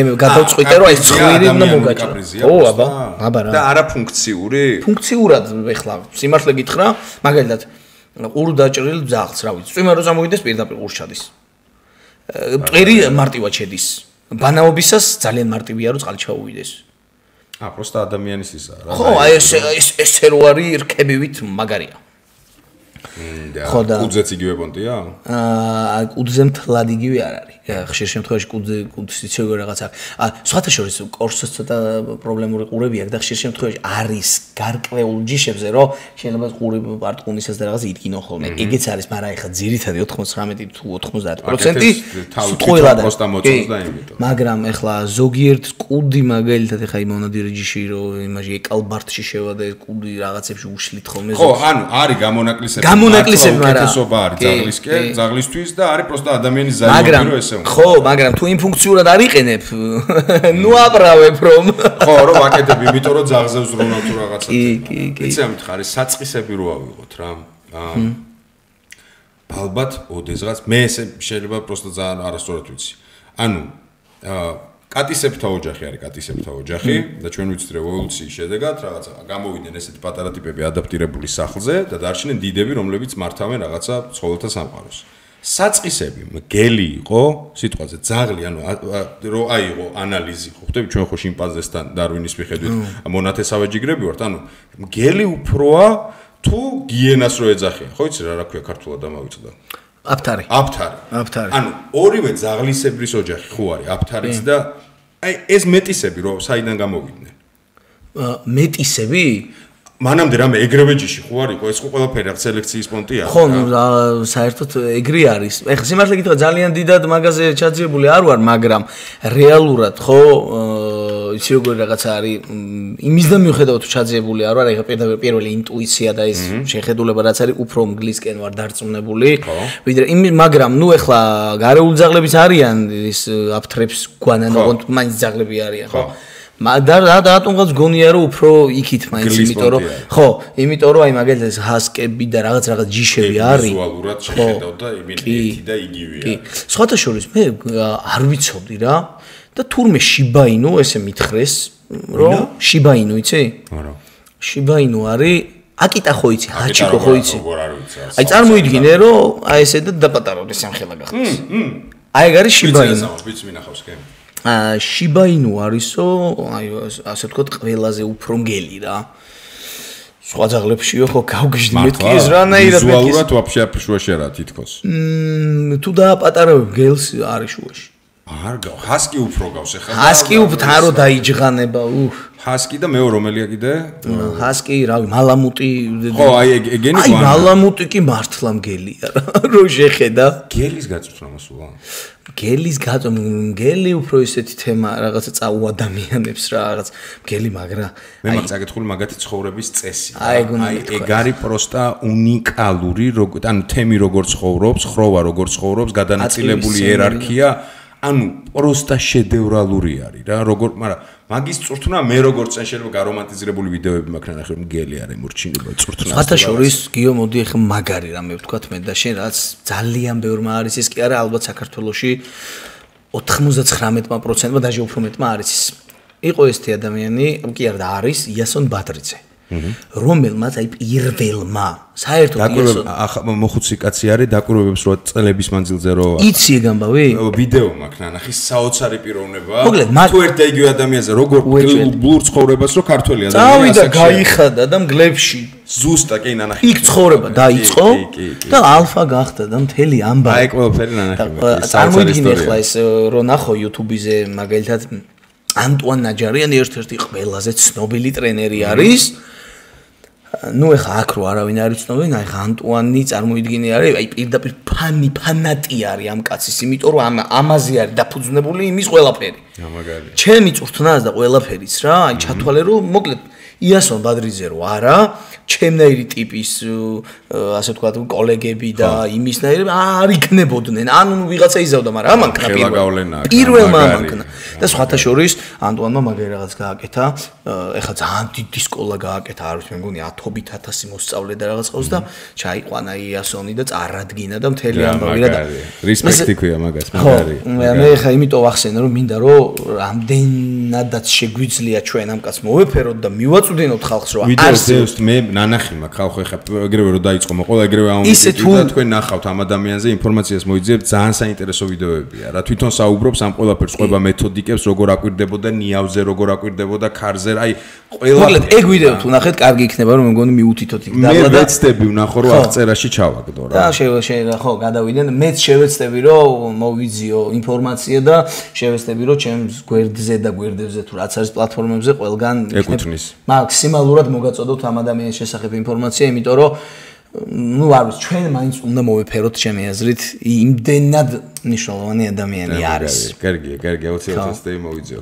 კიდე ერთ შეკითხვა მაქვს კახა ბატონო კანონები იცვლება ეხა ნახავდი და აზრთა სხვადასხვაობა არის რა კი რაღაცა ორი ბანაკია რომელიც ერთი იძახის რომ არა მეორე იძახის რომ კი ერთი იძახის რომ ზედმეტია ეს ყველაფერი მეორე იძახის რომ არ არის ზედმეტი აი პროფესიონალის თვალით რა ის კანონები გამკაცრებული ზედმეტია თუ არ არის ძალიან რთული ამბავია აი მე არ გულისხმობ აპატიო რომ მე არ გულისხმობ მე იმას ძალიან ვეთანხმები და პირიქით ვფიქრობ რომ ასმაგია გასაკეთებელი რომ ძაღლისა რაღაცა დარტყმაზე სროლაზე და იმაზე პირდაპირ სროკი უნდა იყოს ჩემი აზრით ან რაღაცა იგივე უნდა გაუკეთო პატრონს რა თან სახალხოთ ეს ჩემი სუბიექტური აზრი მე ვიძახი ალიყაფით და იმ აი ხო მე პირდაპირ ალიყაფზე წავედი იმიტომ რომ ძაღლს რაც უფრო დავიცავთ აი ერთი 100-ად მომხრევ იქნები რა ანუ თუ ძაღლს ცემენ აი როგორ გითხრა ხა ძალიან სულ რამეს ვამბობ მაგრამ არ ვიცი ჩვენ კიდევ 10 მაგავცემოთ არ ვიცი არ მაინტერესებს ხო ნუ ეხა ძაღლი ვერ მერევა და ვცემ აუვიდო საზღრობა არის კაი ეხა რა შეიძლება ალიკაპს ეხა ნახეთ მაგალითად ჩემდას ყავს ფრანგული ბულდოგი ხო აი ხა ფრანგულ ბულდოგს რომ მეუბნები ალიკაპი გავუკეთო მაგალითად ჩემს მეგობარს ძალიან მაგარ მწვრთნელს ლევანს ყავს ისა ევა რაჯიშია ისა დამებაენა ბოქსიორი აი ხა იმას ან მოკლეცვირიანებზე საუბარი ხო აი მაგათ როგორ უნდა გავუკეთოთ ალიკაპი არ არის სპეც რამე ეგეთი ძაღლებისთვის სპეციალური ალიკაპი რა ანუ ამ ძაღლებისთვის ალიკაპი მოდი პირდაპირ გეუბნები არ შეიძლება ჯერ ძლივს უნთქავენ დავიწყოთ ისედაც უნთქდება უსუნთქობის გამო იმიტომ რომ ეხა ჩემთან ხო იცი შემოსასვლელში როგორ სუსიმწვანე გვაქვს აქეთ ვაზი იქით ხეები ისა სუჭრდილია ჩემი და ყოველ რაღაცა 9 საათში ერთხელ გამოდის და ფილები რომ მილაგია ფილებს ესე წყლით ასველებს რომ მე რეჟაკი იქ დაწვეს და არ გაიგუდოს იქნებ ცოტა გაგრილდეს იმის და მიხედავთ რომ ჭრდილშია ძაღლი მაგას ალიკაპი რო გავუკეთო ყოველს გაფიცებ აი რა უნდა მოუკვდება ანუ არ არის კანონში ეგ გათვალისწინებული რომ რაღაცა ხო არ არის ეგრე დალაგებული არ არის იმიტომ ერთი ფაფში მოხარშეს ყველაფერი ხო არა მე როგორც ვიცი არ არის დალაგებული იმიტომ რომ არაერთი ადამიანის ჩემი კოლეგის პირდაპირ კოლეგების მე პოსტებიც და კიდე ასე შემდეგ ნახე გამოხმაურება რომ უკმაყოფილოები არიან იმით რომ ამ ძაღლებსაც რატო უნდა გავუკეთოთ და არ გავუკეთოთ და მე ყველას გეტყვით რომ ეგ ძაღლებს არ გავუკეთოთ თორე რომ მოგიკვდებათ მე რა ვიცი მაგაზე დიდი რა ვიცი ხო მე კანონი ტრაგიზმი რა უნდა იყოს ხო ანუ ეხლა ნახეთ მოდი მეორე მხარეც იმას ვქოთ ეხლა ძალიან სუბიექტურები არის ხო არა ბაზარი არა ეხლა ნახე მე მოდი ისევ შორს აღარ წავალ და აი შენი ფრანგულით მივდივარ მე მივსეინობ ეხლა მაგალ ვის რა უნდა დაუშავო სულ რო უკმინოს ახლა გაკაწროს რა ისეთ სერიოზული მაგრამ ვიღაცას რო ყავს ეს გაუწვრთნელი ძაღლი უალიკაპოთ და მე რო დამიგლიჯოს ან რაღაცა იცი რამდენი ფაქტია ეგეთი მაგალითად ახლა გაგიკვირდება ჩემი მეგობარი პიტით გამოვიდა და ასევე ჩემი მეგობრის ძაღლი დაეტაკა იმიტომ რომ აშვებული ყავდა ამას და პიტი და აი ეს რომ დაეტაკა ამას 1-2 საძმაკაცო ყავდა და სამივე დაეტაკნენ და პიტი ნუ დაგლიჯეს ნაგაზმა და კიდე ორმა რაღაცა მიდა გააშველეთ ანჩი ანუ მოდი პირველ რიგში მე ვიტყოდი მე ყველა ვარიანტში ჯერჯერობით ავკრძალავდი საქართველოში ძაღლის აშვებას ყველა ვარიანტში ყველანაირი ძაღლის ეხლა ჩემი მაგალითი გითხრა კიდე ვზივარ ვაკის პარკში მიჭირავს პიტი ალიკაპით თუ არა ძალიან მოკლესა აი ამ ხელასაბელით ანუ ეს რა უნდა მიწოდე მიჭირავს ნუ საწვრთნელად ყავდა გამოყვანილი და ვიღაცას ის აშვებული ყავს ლაბრადორი თუ რაღაცა იყო პატარა ხო და მოდის და თუ შეიძლება მეთქი ბატონო რომ ძაღლი გაიყვანოთ იქით რა ანუ საწვრთნელად ყავს გამოყვანილი და ნელ-ნელა რო ვცდილობ ეტაპებს რაღაც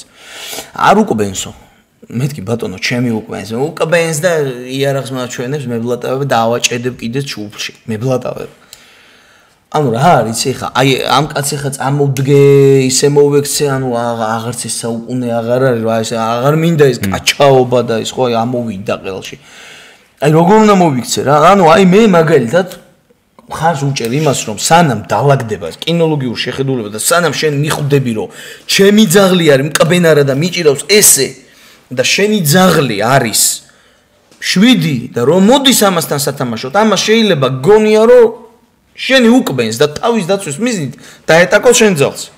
მე რა დავაშავე ძმა მოკლესაბელით რომ მოვდივარ. დააბირა შენი ძაღლი გამიგე. მე მაგალითად ალიკაპების ნაცვლად პირველ რიგში ავკრძალავდი ყველგან აშვებას. ეს ჩემი სუბიექტური აზრია. ნუ ობიექტურადაც ხსნი რამდენად ჩემი. მოდი კიდე ერთ ფაქტორს გეტყვი რა. რაც აი პირად მიდგომებში მე და მარიამის ამბავში, მარიამს ყავს მეორე ფრანგული. პროსტორად ახლა უკვე დასთან ცხოვრობს, ანუ თავი და მარიამთან იყო. ცოტა არაადეკვატურია. ანუ ეს პატარა სატანა იმასთან შედარებით უფრო ადეკვატურია. ანუ უყური აი ლისევ ასეირნებდით ხოლმე და უშვებდა რა მარიამი. და აუთ აგრესიული არ არის. ხო ხტები ის არა აქ რომ ვინმეს ანუ გაიწიოს, ანუ უკბინოს, არასოდეს მსგავსი არ უქნია, მაგრამ მე ვცდილობ ხოლმე რომ ჩემი სუბიექტური პრიზმიდან არ გავაკეთო ეს აღქმა რა და სხვისკენ ვიყო. იმიტომ რომ ეხა მით უმეტეს რომ მამა ვარ. აი წარმოგიდგენთ ბავშვს ვასეირნებ რა. აბსოლუტურად ადეკვატური ძაღლია. არასოდეს არ უკბენია არავისთვის. არც ეხლა უკბენს. ჩემი 3, 4, 5, 6 წლის ბავშვისთვის ეს ძალიან გუნებაზე არის შეიძლება ეს იყოს ვაიმე ძაღლს ვეთამაშო მაგრამ შეიძლება ეს იყოს კატალიზატორი ისეთი სტრესის როდესაც მისკენ ძაღლი გამოქანდება რომელსაც ბოროტის რახვა არ აქვს და ეს დარჩეს მთელი ცხოვრება შიშად ამიტომ თუ მქონდა ხოლმე რომ არაუშვა რა გეხვეწებთ რომ ვიღაც ბავშვები მოდიან ეთამაშებენ და ვიღაც ბავშვები 3 მეტრიდან ხედავდი რომ ტრიალდებოდნენ მშობლებისკენ გარბოდნენ და ტიროდნენ ბავშვს ვერ გაამტყუნებ. ამ შემთხვევაში ჩემთვის ის ბავშვი არის პრიორიტეტი. მიხვდი და იმის ფსიქიკა, რომელმაც არაფერი არ დააშავა, სეირნობს და ეშინია. ნუ რა ქნა, მიდე 3 წლის ბავშვს უხსენი, რატო გეშინია? იცი, არასოდეს არ უკმენია და არც დააპირე. 100%-იანი. ამიტომ ვიძახი. ეგ ფაქტორი ძაღლი ძაღლთან ძალიან მნიშვნელოვანია, მაგრამ მე მაინც საწყის ამომავალ წერტილად ვიღებ აი ადამიანთან კომუნიკაციას. შერასაც ამბობ, ეგ მაგასაც აგვარებს. და მანახე მარტივი გამოსავალი გაკეთეს უფრო მეტი ძაღლისთვის სპეციალურად გამოყოფილი შემოღობილი ზონები, სადაც დიდად დაეწერება რომ აგრესიული ძაღლი არ შემოიყვანოთ. ეგეთი რაღაც სივრცე არის წითელ პარკში. ჩვენიერი ვაკის პარკშიც არის და კიტვიძის პარკშიც არის. ეს სამი ვიცი და სადღაც არის გლდანში მაღლა სადღაც. მეტი უკეთესი, რაც ეს 4 ვიცი და მეტი არ ვიცი. 4 კი არა ძმაო, ყველა უბანში უნდა იყოს 2 და 3. პრობლემა აღარ იქნება. იმიტომ რომ მოდი ახლა მე ახლა ძაღლების პატრონები, მე არა აგრესიული ძაღლი მყავს. მე მინდა რომ ჩემი ძაღლი შევძლო რომ გავუშვა და ირბინოს. ხო, მე რა დავაშავე, იმიტომ რომ შენ ყავს აგრესიული და ჩემი არ მოვიდეს შენთან. ეხლა იმისკენაც ვარ.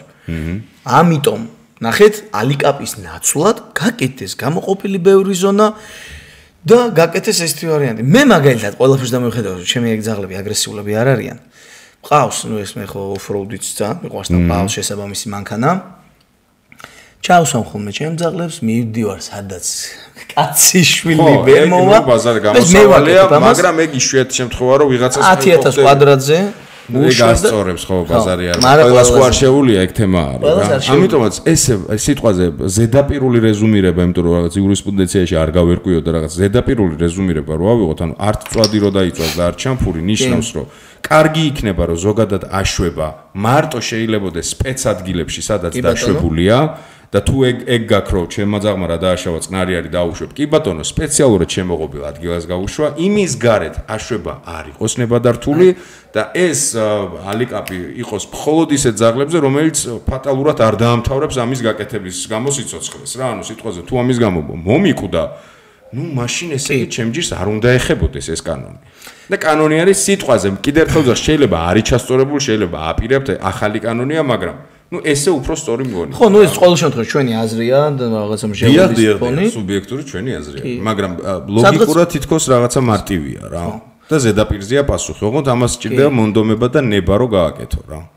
просто ინფრასტრუქტურა მოუწყეთ ძაღლს რო აუშვა. არა და ეხლა თანხებთან გამიხილოთ. ჯერიგეთ რაცა იმ პარკს რო ვიხსენებ ეხლა იმ წითელ პარკს რო ეძახ. სეტკა.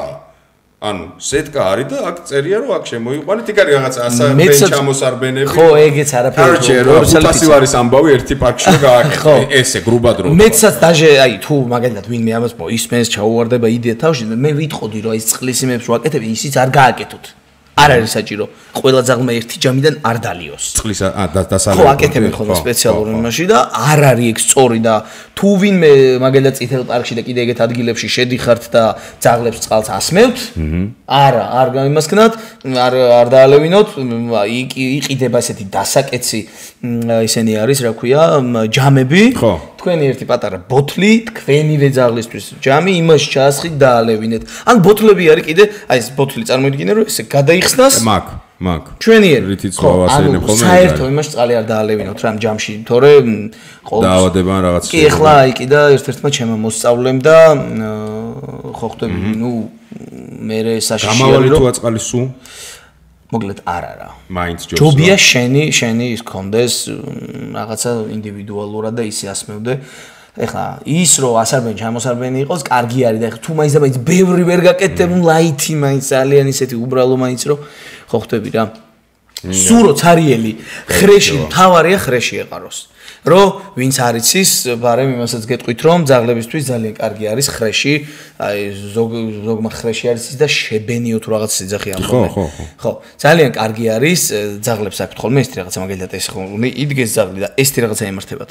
აი ესე გაიფარჩხებათ ხოლმე თათები რა და ნუ ეს ერთგვარი არასწორი მდგომარეობა და მოყვანილობა უნდა იყოს ისე შეკრული თითები და ისე ცოტა მოცეკვა ისე ლამაზად უნდა იდგეს რა და თუ ეს არა აქვს და ისე ხო მაგას მოკლედ ეს ხრეში ძალიან შველის და ზოგადად კარგი არის ხრეში ძაღლებისთვის და წარმოიდგინე უბრალოდ სეტკა შემოღობილი და ხრეში დაყრილი მორჩა თუ მეტი საშუალება არ არის ეგეც აკварისი. აბსოლუტურად საკმარისი. თავარი იდეა რასაც ემსახურება ძალიან მაგარი იქნება ეგ ამბავი რა. იმედია რომ გააკეთებენ მოკლედ ეს. დარწმუნებული ვარ რომ გააკეთებ. დღეს თუ არა ხვალ მაინც ნუ რა ვიცი ყველაფერთან ერთად ხო ბევრი რამ ფაქტია რაღაცები კეთდება და ეგეც ალბათ გააკეთებ. მე მაგის იმედი მაქვს. წყალი ხო ახსენეთ. მოდი ხა ერთი-ორი სიტყვა საკვებზე ვთქვათ რა. რამდენად მნიშვნელოვანი ფაქტორია. მე ხა გადავედი ბელკანდოზე, რომელსაც აქებდი, ადიდებდი და რომ მომიყვა რა იყო და როგორ იყო, მე ვჭამ რამის. ხა ანუ ეს ზედაწერია როგორც ხო სურნელზე ანუ პროსტა ცალკე შემილი ერთი პოდკასტი მე და ბელკანდოს მარცვალი იყოს აქ და ვისაუბრო როგორ სურნელზეა ლაპარაკი ანუ შენ ანიჭებ უპირატესობას გინდა რეკლამაში ჩათვალეთ გინდა არა მაგრამ ფაქტი ერთია რომ ანუ უმაღლესი ხარისხის საკვები არის და თუ თქვენ მართლა ეძებთ რომ გინდათ საუკეთესო რომელიც მილიონი კომპონენტის და გამო არის საუკეთესო და წლებია ეს თამასა უჭირავს და თავისი ჯილდოები და ამბებით არის ეს საკვები არსებობს. მოდი მე რა მინდა ისე თქვა, ესე სპეცსაკვები რო გამოვრიცხოთ. ადამიანის საკვებზე კოსმო არ ჭამს. ეგითხარი კოსმოს რაღაცა მარტო სნეკია ხოლმე, რაც ისე ძაღლისთვისაა სპეციფიური სნეკი. ის კაი დვარნიაში გაიყო და იმიტომ იტანდა ყველაფერს, ბეტონია ყველაფრიანად. რამდენად სავალალო ამბავია რომ ძაღლი მივაჩვიოთ, ჯერგერთი შემაწუხებელია სუფრიდან ჭამას რომ ანუ მაგრა შეგაწუხებს, მაგრამ ორგანიზმისთვის რა, ანუ რამდენად არ არის გათვლილი ადამიანის საკვები მაგის ორგანიზმზე. ცოტა ორცელად რო გაქცევას რა შეიძლება. არსებობს კვების 4 კლასიფიკაცია. ეკონომ კლასი, პრემიუმ კლასი, სუპერ პრემიუმი და ჰოლისტიკი. მოკლედ პირველ 2-ზე არ მინდა მსჯელობა, იმიტომ რომ ვინც იყენებს ამას, ყველას ვურჩევ და გირჩევთ რომ ეს 2 კლასის საკვები არ გამოიყენოთ თუ მაინც ძალიან გაჭირვებას არ აქვს ადგილი. ნუ პირველი მაინც იქნებ პრემიუმზე შევჯერდეთ, იმიტომ რომ ნუ საშუალო პრემიუმი საკვები მე მგონი რაღაცა 90 ლარად, 70 ლარად შეიძლება იყიდო ერთი ტომა რა როგორც ვიცი. კარგი, ეხლა გადავედით პრემიუმ, სუპერ პრემიუმზე და ჰოლისტიკზე. ეხლა ძალიან ზედაპირული ვიქნები, რომ სუპერ პრემიუმი და ჰოლისტიკი გულისხმობს რაღაც ძალიან კარგ ბალანსს, რომელიც უხდება ძაღლს და ძალიან კარგად ამყოფებს ვიზუალურადაც და ჯანმრთელობითაც. სულ მინიმუმ გარდა შეუთავსებელი სახლური საკვებისა, გარდა მაგ ყველაფრისა. შენ როდესაც ამ კარგ კვებას აჭმევ და აფასებ იმ ნუტრიციონოლოგებს თუ როგორ უმუშავიათ რა ესეთი კარგი ბალანსი გააკეთეს. შენ რომ სახლურ რაღაცა კიტრი, პამიდორი, ყველი, პური რაღაცა აჯაფსანდალს რო აჭმევ შენ ძაღლს, რა მოდის? ჯერ ის რო ესენი შეიძლება ბევრი საჭმელი იქნან, საერთოდ არ შეიძლება ძაღლისთვის და არ ზერგებოდეს. და მეორე ამ ბალანსს არ ღვევ. ან მოკლედ მარტივად რო და მესამე კიდე ფსიქოლოგიას ანგრევ. ანუ არ არსებობს გამართლება კი არა, მოკლედ კატასტროფა არის ეს. მე როგორი თვალებით მიყურეებს და მაგიდიდან ვაჭავე. ხო. ანუ არ შეიძლება, არავით არ. ეგ არის აუ იმდენი გვერდითი მოვლენის გამომწვევი არის რა, იმდენი. ფატალურისაც. აუ ხო, მოდი, კი, ზოგი ძაღლის შემთხვევაში კი. აი ახლა მომიყვანეს დაჟე რო გითხარი იქენ დაჟე იმასთან კარტანაც არ მიხვიდეთ მე გერმანულ ლაგაზე რო ყავს აგრესიული ხო გახსოვს რო იგრეოდა კი ეს ჰალკს მეშრა ეგ გოძილა ყავს შაკეტილი ეგეთი ხარ შედიხა აი სხვათა შორის ეხა იმას სადამდე ქონდა მისული წარმოიდგინე რომ ესე მიჭიროს ჯამი და მაგას მე მინდა ვასწავლო რომ ნებართვა აიღე და ისე ჭამე აი ხახმა რო იცოდეს რა ძაღლზე მაქვს საუბარი უეჭველი მაგრად იცინებდნენ რა გააკეთა პირველი იცი აი ეხა გადავთარგმნო რა ხო შემომხედა და ბიჭო შენ ხო რუბერო შენ მე მეუნები რომ მე მალე მომესაჭმელი შენ და პირდაპირ წამოვიდა ო და ამ ყველაფერს აკეთე ძაღლს ტკბი შემეცადე რომ თბილი ხმით მეთქვა წარმოიდგინე ჰალკი გაგიჟდა ხო სატანა გიყვირის ხო და აი ხოაზე ხარ რომ რას ქვია საჭმელს არ მაძლევ ანუ ერთ-ერთი ამის საწყისის მაინც გამომწვევია თუ არა დაბოლოებისაც ანუ მოკლედ მარტივად გადავჭრათ და კიდე ბარე მაგასაც ვიტყვი რომ კარგ კვებას იყიდიან ხოლმე სხვადასხვა დაუშვათ ბრენდ რამშრომლო აქვს კარგ კვებას იყიდიან ურევენ ამ რაღაცეებს და კვება არ უხდებაო რა შუაშია კვება არ უხდება ანუ რას ვერჩით ანუ ხო ანუ არ შეიძლება ესეთი რაღაც ეხლა რაც შეეხება კონკრეტულად ბელკანდოს რატო ვარ ჩაციკლული ესე ბელკანდოზე იმიტომ რომ ყველა იმ კრიტერიუმს აკმაყოფილებს რითიც შეიძლება რომ კვება განვსაზღვროთ და მოდი მაგაზეც რაღაცა პატარა ესეთი გავაკეთოთ ანუ რა კრიტერიუმი აი ყოველთვის რა ბარემ აი ხენახე კარგი რამე ვთქვათ სადმე რომ მიდიხარ არ ვიცი ეს ვეტერინარი იქნება თუ ტრენერი იქნება თუ ვინც არ უნდა იყოს რაღაცა აი ეს ჯემალას კვება აჭამე ან რაღაცას გეუნებიან ანუ მოდი იმაზე ვიმსჯელოთ ნუ ცოტა ზედაპირული ვიქნები თორე გავყვები 1 საათიანს რა კრიტერიუმებით შევაფასოთ კვება? ხო. პირველი კლასიფიკაცია რა, ნუ ეს უკვე გითხარით რომ კარგია რომ სუპერ პრემიუმი ან ჰოლისტიკი იყოს. მეორე, აუცილებლად უნდა ვიცოდეთ რომ ხორბალი არ იყოს შიგნით. ხორბალი არის მძიმე გლუტენის შემცველი, რომელიც ადამიანებს არ გვიხდება და მე გეტყვით რომ ადამიანების და ძაღლების შემთხვევაშიც კი დედამიწაზე არსებული დაავადებების 52%-ის გამომწვევია. ხორბალი. უიმედე. ხო. კარგი, შემდეგი მომენტი. აუცილებელია რომ ზედ მაგალითად აი აღწერაში ეწეროს რომ შიგნით არის ხორცი. მაგალითად ზოგიერთ ბრენდებს რა თქმა უნდა არ დავასახელებ, თუმცა როდესაც გირჩევენ ხოლმე შეგიძლიათ მის ოფიციალურ საიტზე შეხვიდეთ და იქ ყველაფერი, ანუ აქ რაც არ უნდა გითხრან, შეგიძლიათ მის ოფიციალურ საიტზე ნახოთ, იმიტომ რომ ოფიციალურ საიტზე არ გვატყუებენ ხოლმე, როგორც წესი. ანუ არ უნდა ეწეროს ხორცის მსგავსი ისა ნივთიერებები. მაგალითად ერთ-ერთ საკვებში ხო წერია ეს რაღაცა buy meat products თუ რაღაც ეგეთი. ანუ ეს გულისხმობს რომ ხორცის ნაცვლად შიგნით არის მაგალითად ქათმის ბიბილოები, ფრჩხილები, ბუმბულები, ნაწლავები და ფრთები და აი ეგეთი ხო მართლა ეგრე არის. ხო ანუ კონკრეტულად უნდა იყოს აღწერილი. მე კიდე რა არის? სხვათაშორის ადამიანის საკვებზეც ეგრე ყოფილა მე ხო ჯერ ძაღლისას ვიგებ ყველაფერს მე ადამიანს. მაგალითად წერია რაღაცა ინგრედიენტები ხო? პირველი რაც წერია პროცენტულად ის არის თურმე ყველაზე ბევრი მე არ ვიცოდი ადამიანებს რო ეგრეა ძაღლებს ეგ ეხლა უყურე მაგალითად ერთ-ერთი ბევი დოგი არის ბელკანდოს სუპერ პრემიუმ ვერსია რა და ერთ-ერთ საკვებზე რა მე მგონი ბეისიქსზე წერია რომ ისო ბრინჯიო ხო და ხო ვიცი რომ ხორცი უნდა იყოს ყველაზე მეტი და აუ მეთქი ეს რა არის მეთქი ბრინჯი რა მეთქი ქათამი ხო არა ერთი წამიო დაწყნარდიო და კარგა წაიკითხეო და რა ეწერა იცი ბრინჯი ხო წერია ანუ ცალკეული ინგრედიენტი ბევრი მაგრამ მე ნახე იმის ხორცი ამდენი და იმის ხორცი ამდენი და ჯამურად ხორცი იმაზე ბევრი ხო მაგრამ ჯამში ეს კარგი ეს ერთი შემთხვევა იყო მაგრამ უნდა ვიცოდეთ რომ ხორცი უნდა იყოს ძირითადი შემადგენელი ნაწილი და არა კარტოფილი და ოხრახუში და რაღაც სხვა რაღაცა და მაგ ხორცაც ხოა კიდე მეთოდიკები რა ანუ აი იმ დღეს რომ იხსნით რომ არის რაღაცა ფხვნილისებრი ეფექტი და არის აი ეს რაღაცა ორთქლზე გამოყვანილი გეგონება რაღაცა ახალი ფრეშია აი ბელკანდოსა და ბევიდოგ შორის ერთ-ერთი მიზეზი რატო არის ბელკანდო ჰოლისტიკი და რატო არის ბევიდოგი ისა სუპერ პრემიუმი მაგალითად ბევიდოგი არის იმის და მიუხედავად რომ უპრემიქსო კიდე ხო პრემიქსი არ უნდა იყოს აი კონცენტრანტ და რაღაც დანამატებით არ უნდა იყოს საკვები გაჯერებული ან ქიმია არ უნდა იყოს რა უყურე ბევიდოგი არის სუფთა იდეალური ხორცი ოღონდ გაყინული და მე ნუ ეხ გაყინული რა ქვავენ ან ხორცის ფქვილს ეძახიან რა და ზოგს ეშინია ფქვილი, მაგრამ ბევრ სხვა საკვებში, მაგარ საკვებში არის ეგეთი ხორცის ფქვილი და მოსულა რა, მაგრამ აი ბელკანდოში ეგრე არ არის. ბელკანდოში არის სუახალი ხორცი და განამოხარშული არის, ანუ იმით არის, რა ქვია, ორთქლით არის დამზადებული და ნუ სხვა დონეა რა. გარდა მაგისა, აი შეგორ ეხა ყველა ხაზში ცალ-ცალკე ჩამომოთვლებინებ, ეხა რაც ვისწავლებ თქმა. ჩიას თესლი არის შიგნით, სელის თესლი არის, ამარანტი, კრილი და ეგეთი რაღაცები არის. ეს ამბობდა იმ დროს, რომ იცი როგორ რაღაცები შედიოდა, ცოტა გაგიტყდება, რომ შენ რატო არ ჭამე. ანუ არქტიკული მოლუსკის მარჯვენა თვალი თუ რაღაცა და ფიქრობ, ანუ არქტიკული მოლუსკი და ციმბირის მთებში მოხტუნავე დათვის მარჯვენა თირკმელის ქვედა რაღაცა და ფიქრობ, რომ ანუ კონკრეტულად ესე იგი შედგენილი არის ეგეთი რაღაცები. ხო და აი მაგიტომ ზუსტად ეს კრიტერიუმები ახლა კიდე ძალიან ბევრი მოყვანა შეიძლება, უბრალოდ არ მინდა რომ რაღაცა გაგვიგრძელდეს და არა საინტერესო არ გამოგვივიდეს. ანუ ეს არის ძირითადი კრიტერიუმები, რითიც შეგვიძლია ვიმსჯელოთ და ანუ აი ესე ბრმად არ იმასვათ, რომ აი რო გირჩევს ერთი წამით. რა ინგრედიენტები არის ეს კითხვა მაინც დასვათ. და მაგრამ თავარი კიდევ ნუ ეს რაც არ უნდა დამოვიწყეს, ეს ყველაფერი უარ მეთქვა, ის უნდა მეთქვა. რომელი ქვეყნის კვებაა და ეს კვება სხვადასხვა ქვეყნებში მზადდება თუ ერთშია. ეხლა რატომ?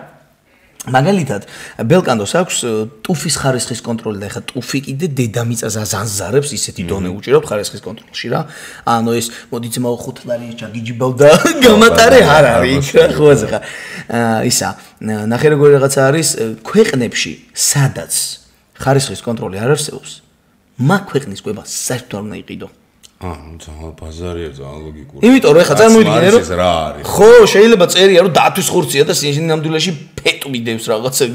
უი, ხო, მაგა ძალიან დიდი. ხო, და ეხლა ბელკანდოს მაგიტო ვენდოვი კიდე რომ მარტო იმაში არის, რა ქვია, მარტო გერმანიაში ერთი სოფელი და ერთი ქარხანა აქვს. რაღაც ოჯახური ბიზნესი. ოჯახური ბიზნესი ახლა აი მოყვება ეს და ან მოკლედ რა, ყველაფერი თან ეხლა დიდი მნიშვნელობა კი არა, სხვასაც მოუგია, მაგრამ თან ეს რაღაც დოიჩეს ტესტის გამარჯვებული 24000 კომპანიაში პირველი ადგილი. ის ამბობს ძალიან რა. ხო, ან ასეულშიც რომ მომხდარიყო, მაინც ძალიან მაგარი იქნებოდა და მაინც 24000-ში რო ასეულშიც მოხდები ძალიან დიდი. ხო, და პირველზე რო ხარ კიდე თემა, ხო? ამიტომ მეგობრებო, ესე იგი ძალიან დიდი მნიშვნელობა აქვს კვებას, როგორც დავასკვენი და როგორც კახა თქვა, გაჩეკეთ ხოლმე რა. ოფიციალურად ისე რა მაინტერესებს, შენ ხო დაიწყე მაგას გადაიყვანე ხო? მონა გახდა. ანუ პირველ სკოლას ასედა, ვიცი? არა, ჯერგეთ მე ვჭამე და ძალიან кайიყო. მე ვაფშე ყველა საჭმელს თითო მარცვალს ტესტავ ხოლმე და ეფიცებ თითო საჭმელს და ქონია რომ გულის ამრები რაღაცე, მაგრამ ეს იქვე, ანუ სუნზე მივხვდი და მე და მარიამა თითო-თითო ჩავიგდე და ძალიან ერთთან იმს ორა გულის არის თუ რაღაც, მაგრამ სხვაობა რაში მივხვდი, იცი? ეს ხო 40-ლა. ანუ მაგრად უყარს ჭამა, მაგრამ ტემპზე მორჩილება ეს რო პირველად რო უსუნა მას მისმინე მე რო გასავლის მე ვარტვით მეგრა ჭამს შანსი არა აღარ ეკარება ითბეს ბაკვებაზე მაინც მაგრამ იცი რა ჭირს ხოლმე აი ადგილზე რო აი ხა მოვკვდები აი ხა მოვკვდე ხო ეფიცე პირველად დაინახა ანუ სუნი ესე ვქენი რა ყველას გაბცევ გადაიღე ვიდეო რა აუ ეჭველი ხარ მოახერხე და ხალხსაც ანახე რა და მეც მაგადა შოქში ვარდება ხა ერთი სულ აი მანამდე თუ იყო რომ დაუდებდი და იგი იყურებდა რომ შეიძლება ვჭამო თუ რაღაც აქ აი რომ რივერდენს არც ეკოს წინათათებით მიმიშვიდათ რაღაც ძალიან ანუ მაგაზე ეგრევე შეეტყო რა ასე რომ ძალიან მაგარია ეგრევე ვიგრძენი. რამდენი ვიბაზრეთ კინოლოგიის თემას და ძაღლებს და ვიცი რომ ძალიან ბევრი საინტერესო რაღაცა გაიგეთ. აღწერაში ყველაფრის ლინკები იქნება თუ კიდევ უფრო ჩაუღრმავდეთ. ებეთ მანქანაზე რა მოგივიდა მითხარებ.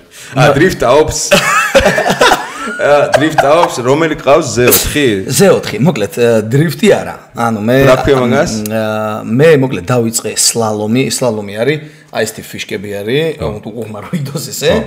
და ესე დამილაგებენ ხოლმე რა შეიძლება ძნელ ვერსიას დამილაგებენ ხოლმე და აბა მიდი ჩქარა გაიარე მოკლედ მაგე მოცურების პონტი არ არის ეგეთი მოცურების კი ეხლა რომ მოდიხარ რაღაცა და ესე ჩქარა რო აქეთ უნდა მოხდე აქ თუ არ მოაცურე მაგრამ ხო ნუ რაღაცა გარკვეულწილად დრიფტი მაინც გამომდის გინდა არ გინდა ვერაც ვიდეო ჩამიგდო მანქანას არ ქონდა ეს რა ქვია მაგას რა იყო მომძვრალი პრობალი რა დაერდა ხო მე ვთქვი რა საკეთე არა ვაქვს სუპერ ხელოსანი მყავს და უნდა გამიკეთოს და გული ანუ ეგ მართლა საოცრება 10 წუთში გამიკეთა არა მოკლედ საბურავი ესე რომ უნდა იყოს წინა ეს ესე იყო ერთი წამიო გავიდა შენ არ ნერვიულობ, ხო ნერვიულობ, აი მარტო მაგაზე ნერვიულობ, შენ არ ნერვიულობ. მეთქი არა. წავიდა და მოვიდა, მიდი გავაკეთო დავაი დაიწყეს სიარულიო. მე გავგიჟდი, მეთქი ეს გიჟი. ეგრე გევარსება. აი მოკლედ გეტყვი ახლა რა 4 თუ 5 წლის ვიყავი. აუ ეხლა თუ ნახავს ამ ვიდეოს როგორ გაუხარდება ვიცი ამირანი რომელიც არასდროს დამავიწყდება ბიზაჩენის მაკაცი აი იქიდან რა დამამუღამა რომ მანქანებზე ვჭედავ და დაიწყო ტურბოები გახსოვს სახიჭილესი ისინი ნაკლიკები რომ ამოდიოდა ხო მანქანა თვითონ მოსვლაზე დაახლოებით მქონდა 100 150 200 ცალი და ნუ მოკლედ წარმოიდგინე თვეების განმავლობაში რა რაოდენობა დამიგროვდა ყველა ნაის ნაკლიკის ყველა მოდელი, ყველა მანქანის სისწრაფე, აჩქარ, სულ ყველაფერი ვიცოდი ზეპირად.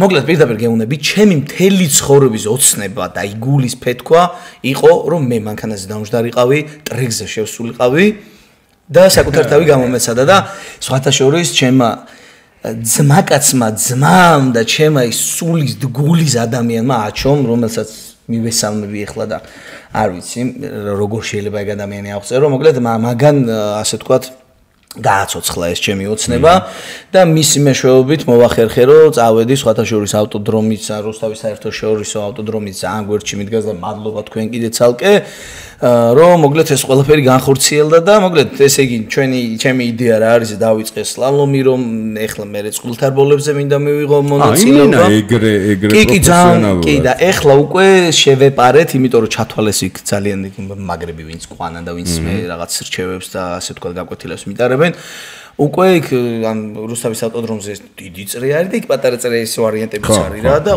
უკვე ტრეკზე გადავედი ასე ვთქვათ მაგრამ აი ამბავი შემემთხვა მატორი კიდე შემემთხვა კიდე მატორი მივასტუკე მაგარი ხარჯიანი ის არის ხო გართობა ხო მანქანა იმენა ნუ ეხლა უყურე ეხლა მატორი ხო იმას რავი ეხლა მატორში 1.500 საბურავი რაღაცეები აუ ეგ არ მკითხო ჯერ საეზრობა რა არის იცი კონკრეტულად რა მოდელის საბურავების მე მჭირდება ქალაქში არ არის თუ იყიდი აი კონკრეტულად რაღაცა ის არის რა რაღაცა სპორტისთვის ვერსია არის თუ ახალს იყიდი ჩათვალე რომ ერთი 10 წელი საბურავის ფასად ახალზე 4-ს იყიდი ხო და ნუ ეძებ მეორადს ეძებ მეორადზე კიდე როგორი თემა არის ჩემნაირები ხო არია და წინასწარ დარეკილები ამ საბურავის ტიპებთან რა რომ შემოვაი თუ გინდა ბეს გიტოვებ და რაღაცა და შენაკედა რომ მტკიცებ რომ იცი რა გამწერი ძვირია ძალიან ახალი გამწერო კი ძალიან ძვირი არის მაგრამ კიდე კაირო ვაიმე დრიფტერებო როგორ მესმის თქვენ გაძლებას შემოგევლეთ გააგრძელეთ მე ვერა ისენი ძმაო ყოველ 3 წუთში ერთხელ ცვლიან საბურავს ეხლა მაჩომ ჩემმა ძმაკაცმა ერთ ძალიან მაგარ დრიფტერს გაუსწორა მანქანა და საუბარს ვისმე რომ 30 საბურავი წამოიღე მეც ეგეთი მაქვს მოსული უსმე გაიგე თვალები გავწი იქ და უცებ მახსენდება მეთქი რა უნდა მოსავა 4 საბურავზე წუწუნებ ხო ბაზარი არა და უცებ მე არა პრინციპში მოდი 40 იყოს რა რომ ამდილობები ყველაზე მაგრად იწეწებია. მაგრად ძმაო, იმედა ბუჩკი ძმა, მოკითხვა ბუჩკის, ვაფშე აქ რატო არ ხარ ჩემთან ამ ყოფი ძმაო, გეგეპატიჟე პოდკასტში, ოქროკაცია, ერთ-ერთი საუკეთესო დრიფტერი არის და აი დაახლოებით ეგეთი ტექსტი ქონდა ხოლმე, რომ ეხო ხტო 5 წუთში ერთხელ რაღაცა არის გამოსაცვლელი, ანუ ძალიან ხარჯიანი გართობა ბჭყალებში, ანუ სპორტი, გართობა მალათი ჩვენ გაძლევს.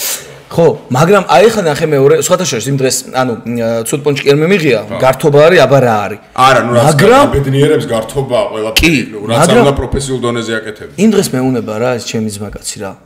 ახაო, არ გიო რა გჭირსო რა. რა მჭირს მეთქი. ბიჭო, გიყურებ და ვერ ერთობიო და რატო მეთქი აჩა. იმდენად სერიოზულად უდგებიო რა ცოტა ეგარი გართობა მე ვიცი ცოტა მოეშვიო რა და იკაი არა მეთქაშია გართობა თო მაგის გარეშე რო არ შეგიძლია და ეგეთ ადრენალინს და ბედნიერებას რო გაინჭიროს მაგას მაგრამ მეორე აი თხილად მობას გაფიცე რა ის მაინც ნელაი არის აუ ხო აუ ნელაი არის ვინდეს მივედი მივასწარე 10 წუთი ადრე მივედი რა და სადღაც აი რა მითხა იცი წნორში იყო რა დაახლოებით ეგეთ მანძილზე 10 წუთიო ვიქნებიო დაახოთ რა სათხარ მეთქი არის ჩქარ მეუთხე აგე რაღაცა ლაპარაკობთ შენი დაიყო და ვესაუბრებოდი და 10 წუთიო ვიქნებიო რო საცობები არო გადაჭედილი თუ რაღაცა და კარჩი წნორიდან დაახლოებით ეგეთ მანძილიდან 10 წუთი ხო ეს ქალაქის ბოლოს შეგესმის რაღაცა შემოვარდ მეთქი არ მინდა, არც ესეთი გაკვეთილი მინდა ხო ხდება რა ფრთხილად იარე, კაცურად ფრთხილად. მე ეს ვიდეო ჩამიგდო ნორმალი რო არ ხდოთ რა ასე. არ მინდა. ნელა ძმობაზე ჯანმრთელობას გავხსნა. თავარი არის ჯანმრთელობა. მოკლედ, გადავიდეთ ტრადიციულ დესერტზე. ესეთ რუბრიკა არის რა დესერტი დავარქვით. ლაბაძეს იდეა იყო, ურმეს მადლობა. აქამდე რუბრიკას ვეძახდი ხოლმე და ეს სიტყვა ჩემგანაც. აქედან უდიდესი მოკითხვა. დესერტი არის რჩევები რა. მთელი პოდკასტი რჩევები იყო იდეაში, მაგრამ ეს იყო შენს პროფესიაში და ურმესი მადლობა ამისთვის, იმიტომ რომ შეგერთი მე მივიღე ბევრი რაღაც ახალი, ზუსტად იცოდე რომ ძალიან ბევრმა ათასმა ადამიანმა გაიგო ძალიან ბევრი საჭირო ინფორმაცია. და გადავიდეთ ისეთ პოპკულტურის ამბავზე რა. ოდ თითო იყოს. რაც შენ გაგისწორ ძირთად ფილმებს ტოვებთ ხოლმე, ძირითადად. მაგრამ გნებავს დოკუმენტური, გნებავს მუსიკა, გნებავს ნახატი, გნებავს, რავი, რაზეც მაყურებელმა რა აი ჩართოს, უყუროს და რაღაცა სიამოვნება მიიღოს, ეგეთი რამე თქვი, შენ ამბობ, მე ესე ვაკეთებ აქ აფიშანათდება, მე ერთს მევიტყვი. თუ გინდა ფილმი, თუ გინდა სერიალი, მე ფილმი მაქვს ყოველ შემთხვევაში ერთი მზად. თუ იყო ეს არის 93 პოდკასტი. მალე 100 დავკეცავთ ხალხო რო იცოდეთ 93 პოდკასტი არის თუ იყო გეტყვი რომ თუ რამე ძალიან გენიალური არ თქვი გეტყვი რომ იყო და მოდი სხვა მოიფიქრეთ ხო ძალიან დაიტანჯები ეხლა ვეკვირდებით წარმოგიდგენია რამდენი რჩევა იყო 93 პოდკასტია ნუ ხო ძაღლებთან დაკავშირებით მაშინ ფილმს ვიტყვი რა დავაი მოგლეთ ვისაც გემოსებათ ტირილი ჰაჩიკო ხო იყო მოიცა ჰაჩიკო იყო არ იყო თქვი რომ არ იყო მოიცა იდეაში ძალიან მაგარი ფილმია, რამე აქ არის ხოლმე გამონაკლისები, რომ 9-ჯერაც გვითქვამთ ერთ და იგივე, იმიტომ რომ ეკუთვნის. ჟანრის კანონის გათვალისწინებით, ანუ მაგ სპეციფიკის ფილმებში, ამაზე ემოციური ფილმი მე მართალი ხარ, არ მინახავს. არ არის. კაი იყოს, მე მგონი არ იყო თან რა. აჩიკო. ხო, გაემზადეთ რისთვის, ეხავე გეტყვით, სანამ ჩართავთ რა. გაემზადეთ ძალიან ბევრი დამაწყნარებელი დაიდეთ, ემოციური ბზანდებით. ბევრი სვირსაწმენდი, კი, აუცილებლად. სალფეტკების შეიძლება სალფეტკებით შეიძლება. კი, ხო, სალფეტკები. და გეტყვით რომ ნამდვილი ამბავია, თუ არ ვწდები. დაფუძნებულია ნამდვილ ამბავზე. ისტორია არის სინოფსის უცებ გეტყვით, ეს არის ამჯის რა ქვია, აკიტა ხო? აკიტაინუ. ანუ ამერიკული აკიტაც არის და იაპონურის, ეს არის იაპონური, სანამ გაამერიკულდებოდა. ანუ კონკრეტულად მაგჯზე არის. მაგაზე იაპონურზე არის რა. იაპონურზე არის ხო? ეს არის ისტორია ორი ინდივიდის ამძაღლზე მეც ვერაფერს ვერ ვიტყვი ინდივიდის ურთიერთობაზე, როგორ უყვარს პატრონს ძაღლი და ძაღლს პატრონი. პატრონი მიდის ომში და არა, ომში არ თუ სად მიდის? იცი როგორ რაღაც არის, ეს პატრონი არის მუსიკოსი და რაღაცა მოკლედ ერთ-ერთ წასვლაზე, ანუ მიდის ხოლმე იმით რა ქვია, მატარებლით. რატომ მახსოვდა? არა, ეშლება ალბათ. მოკლედ მიდის ხოლმე მატარებლით და ბრუნდება და ეს ძაღლი ელოდება. თელი მუღამი მაგაზია რომ ელოდებ, თელი ექსპო დაიმახსოვრეთ, ელოდებ. ელოდება, აი დანარჩენი ხო რა და ხო, მაპატეთ ეთყო დიდი ხნის წინ მაქვს, ნახე მეორეთ მე ამ ფილმს აღარ ვნახავ. გეფიც, აი რაღაცები როსაც იმიტომ ვერ ვნახავ, რომ ემოციურად პროსტა ისე ცუდად ხვდები, კარგი გაგებით, მაგრამ ნუ არ, აი ციცინათელების ამარხი ანიმე. მე უარი მაქვს, რა თქვა, მე ყველას გირჩევთ ხოლმე თუ ანიმეს დაწყება გინდათ, ნახე ციცინათელების ამარხი. ჩემი ემოციური მდგომარეობა ვეღარ გაუძლებს, ანუ შეიძლება გულმომხიოს კიდე. მაგრამ მოდი ნახე ესეთი კომენტარი გავუკეთოთ, ანუ თუ ვინმე ზაღლი გიყვართ, ან არ გიყვართ. და ორივე შემთხვევაში თუ გსურთ რომ 1000-ად იგრძნოთ ზაღლის აქ რაღაცეები 100-ად შეგიყვარდეთ და 1000-ად დააფასოთ და თუ გინდათ ტირილი უყურეთ ამ ფილმს და თუ გინდათ სიტყვა ერთგულების ხო აი კაი რამე თქვი აი სიტყვა ერთგულება რას განასახიერებს ალბათ ყველაზე მაგარი ფილმია. ო, მაგარი რამე თქვი ახლა ხო? რაშიც შეიძლება სიტყვა ერთგულება იყოს ამომავალი წერტილი. ეს ფილმი მაგას განასახიერებს და მე არ დაგეზაროთ, ჩაეძიეთ, დაგუგლეთ და ნამდვილ ისტორიას გაიგებთ. ნაწილობრივ ფილმშიც არის აღწერილი ნამდვილი ისტორია. ანუ მე მგონი ბოლოს ტიტრებში თუ სადღაც მიდის ზუსტად არ მახსოვს. ხო, არის. არის ეგეთი მომენტი და ეს ცოტათი ფილმში აღწერილია თვითონ ამ ჯიშის წარმოშობის თუ რაღაცა, მოკლედ დოკუმენტური მომენტებიც არის. და ნუ ასე რომ გენიალური რჩევა იყო. ბატონო, კახას რჩევა. მაშინ მე შევცვლი, ხა უყურე რადგან ეგეთი სპეციფიკა ავიღეთ, სხვა ფილმი მქონდა ჩაფიქრებული, მაგრამ მე ვიტყვი ანიმაციას. 90-იანების კეთილი დისნეი, მე მგონი დისნეია. შეიძლება თუ არ დამაპატიებთ, ეს ის ეპოქაა, როდესაც ამერიკელები ძალიან კეთილ და კარგ რაღაცა მულტიპლიკაციებს ქმნიდნენ. ესეც არის ისტორია ბოლტო რო ქვია ძაღლს ნანახი გაქვს ეს არის ნამდვილი ისტორია რომლის ძეგლიც დღეს ნიუ-იორკში დგას თუ ბოსტონში თუ სადღაც დგას ამ ძაღლის ძეგლი ბიუსტი და იმიტომ რომ ვაქცინის მოსატანად რო გადავიდა სადღაც ანტარქტიდას ჯანდაბაში მოხდა მულტფილმია უნდა მაგრამ ისტორია არის ესეთი რომ სადღაც ვერ მიიტანეს ვაქცინა მთელი სოფელი იყო დაავადებული და ეს ძაღლი გაუშვეს ძაღლმა როგორ კარბორბალებში იარა და მოკლედ სოფლამდე მიიტანა და გადაარჩინა ძალიან ბევრი ხალხი და ამაზე არის ბოლტო ქვია მულტფილმში შეიძლება სინამდვილეში სხვა რაღაცა იყო ამასაც დაგუგლავთ ეხა გამახსენდა უცებ რო თქვი ეგ ეხა ისეთი რაღაცა გამახსენე ეხლა შენ ეს ბოლტომდე ვინ იყო და ბოლტომ რაღაც ნაწილი შეასრულა საქმის აი ეგ არ ვიცი მაგდენი აღარ ეხლა მამბავშვებიდან ამოტივტივდა ის ფილმის გადაღებულია და აი ეხლა სირცხვილი მე რომ ენაზე მაგდას მერე ჩამიგდე რა მნიშვნელობა აქვს და ამოვანათოთ. ვაფშე მაგარი. მე ამას გიტოვებთ ამ ანიმაციას და თქვი რა არის? და მოკლედ აი მაგ ანიმაციის შემდეგ გამოვიდა ბოლტოს ისტორიას ხო ნახავთ, მაგრამ ბოლტომდე როგორ მოხდა ვაქცინა.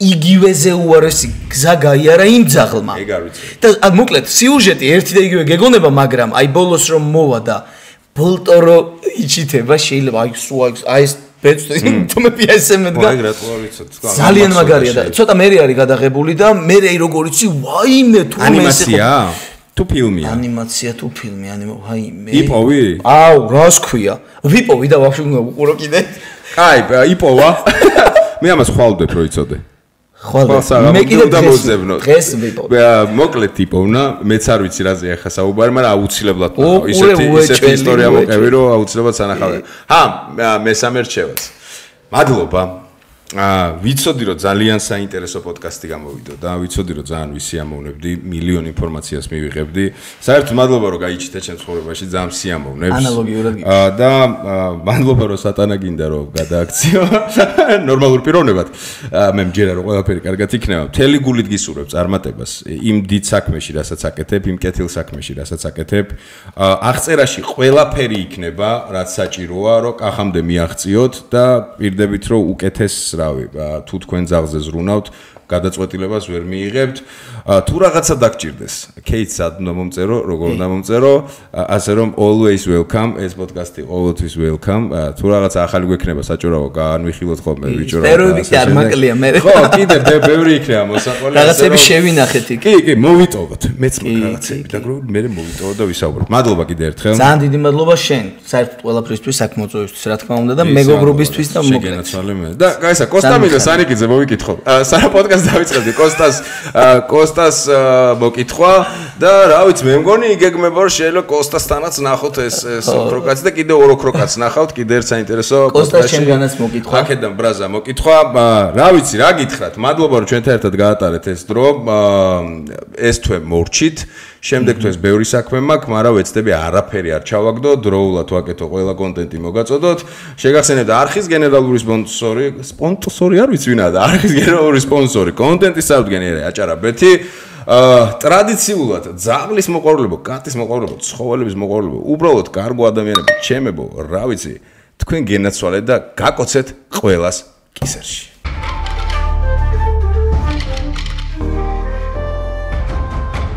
არა, სერიოზული პოდკასტი.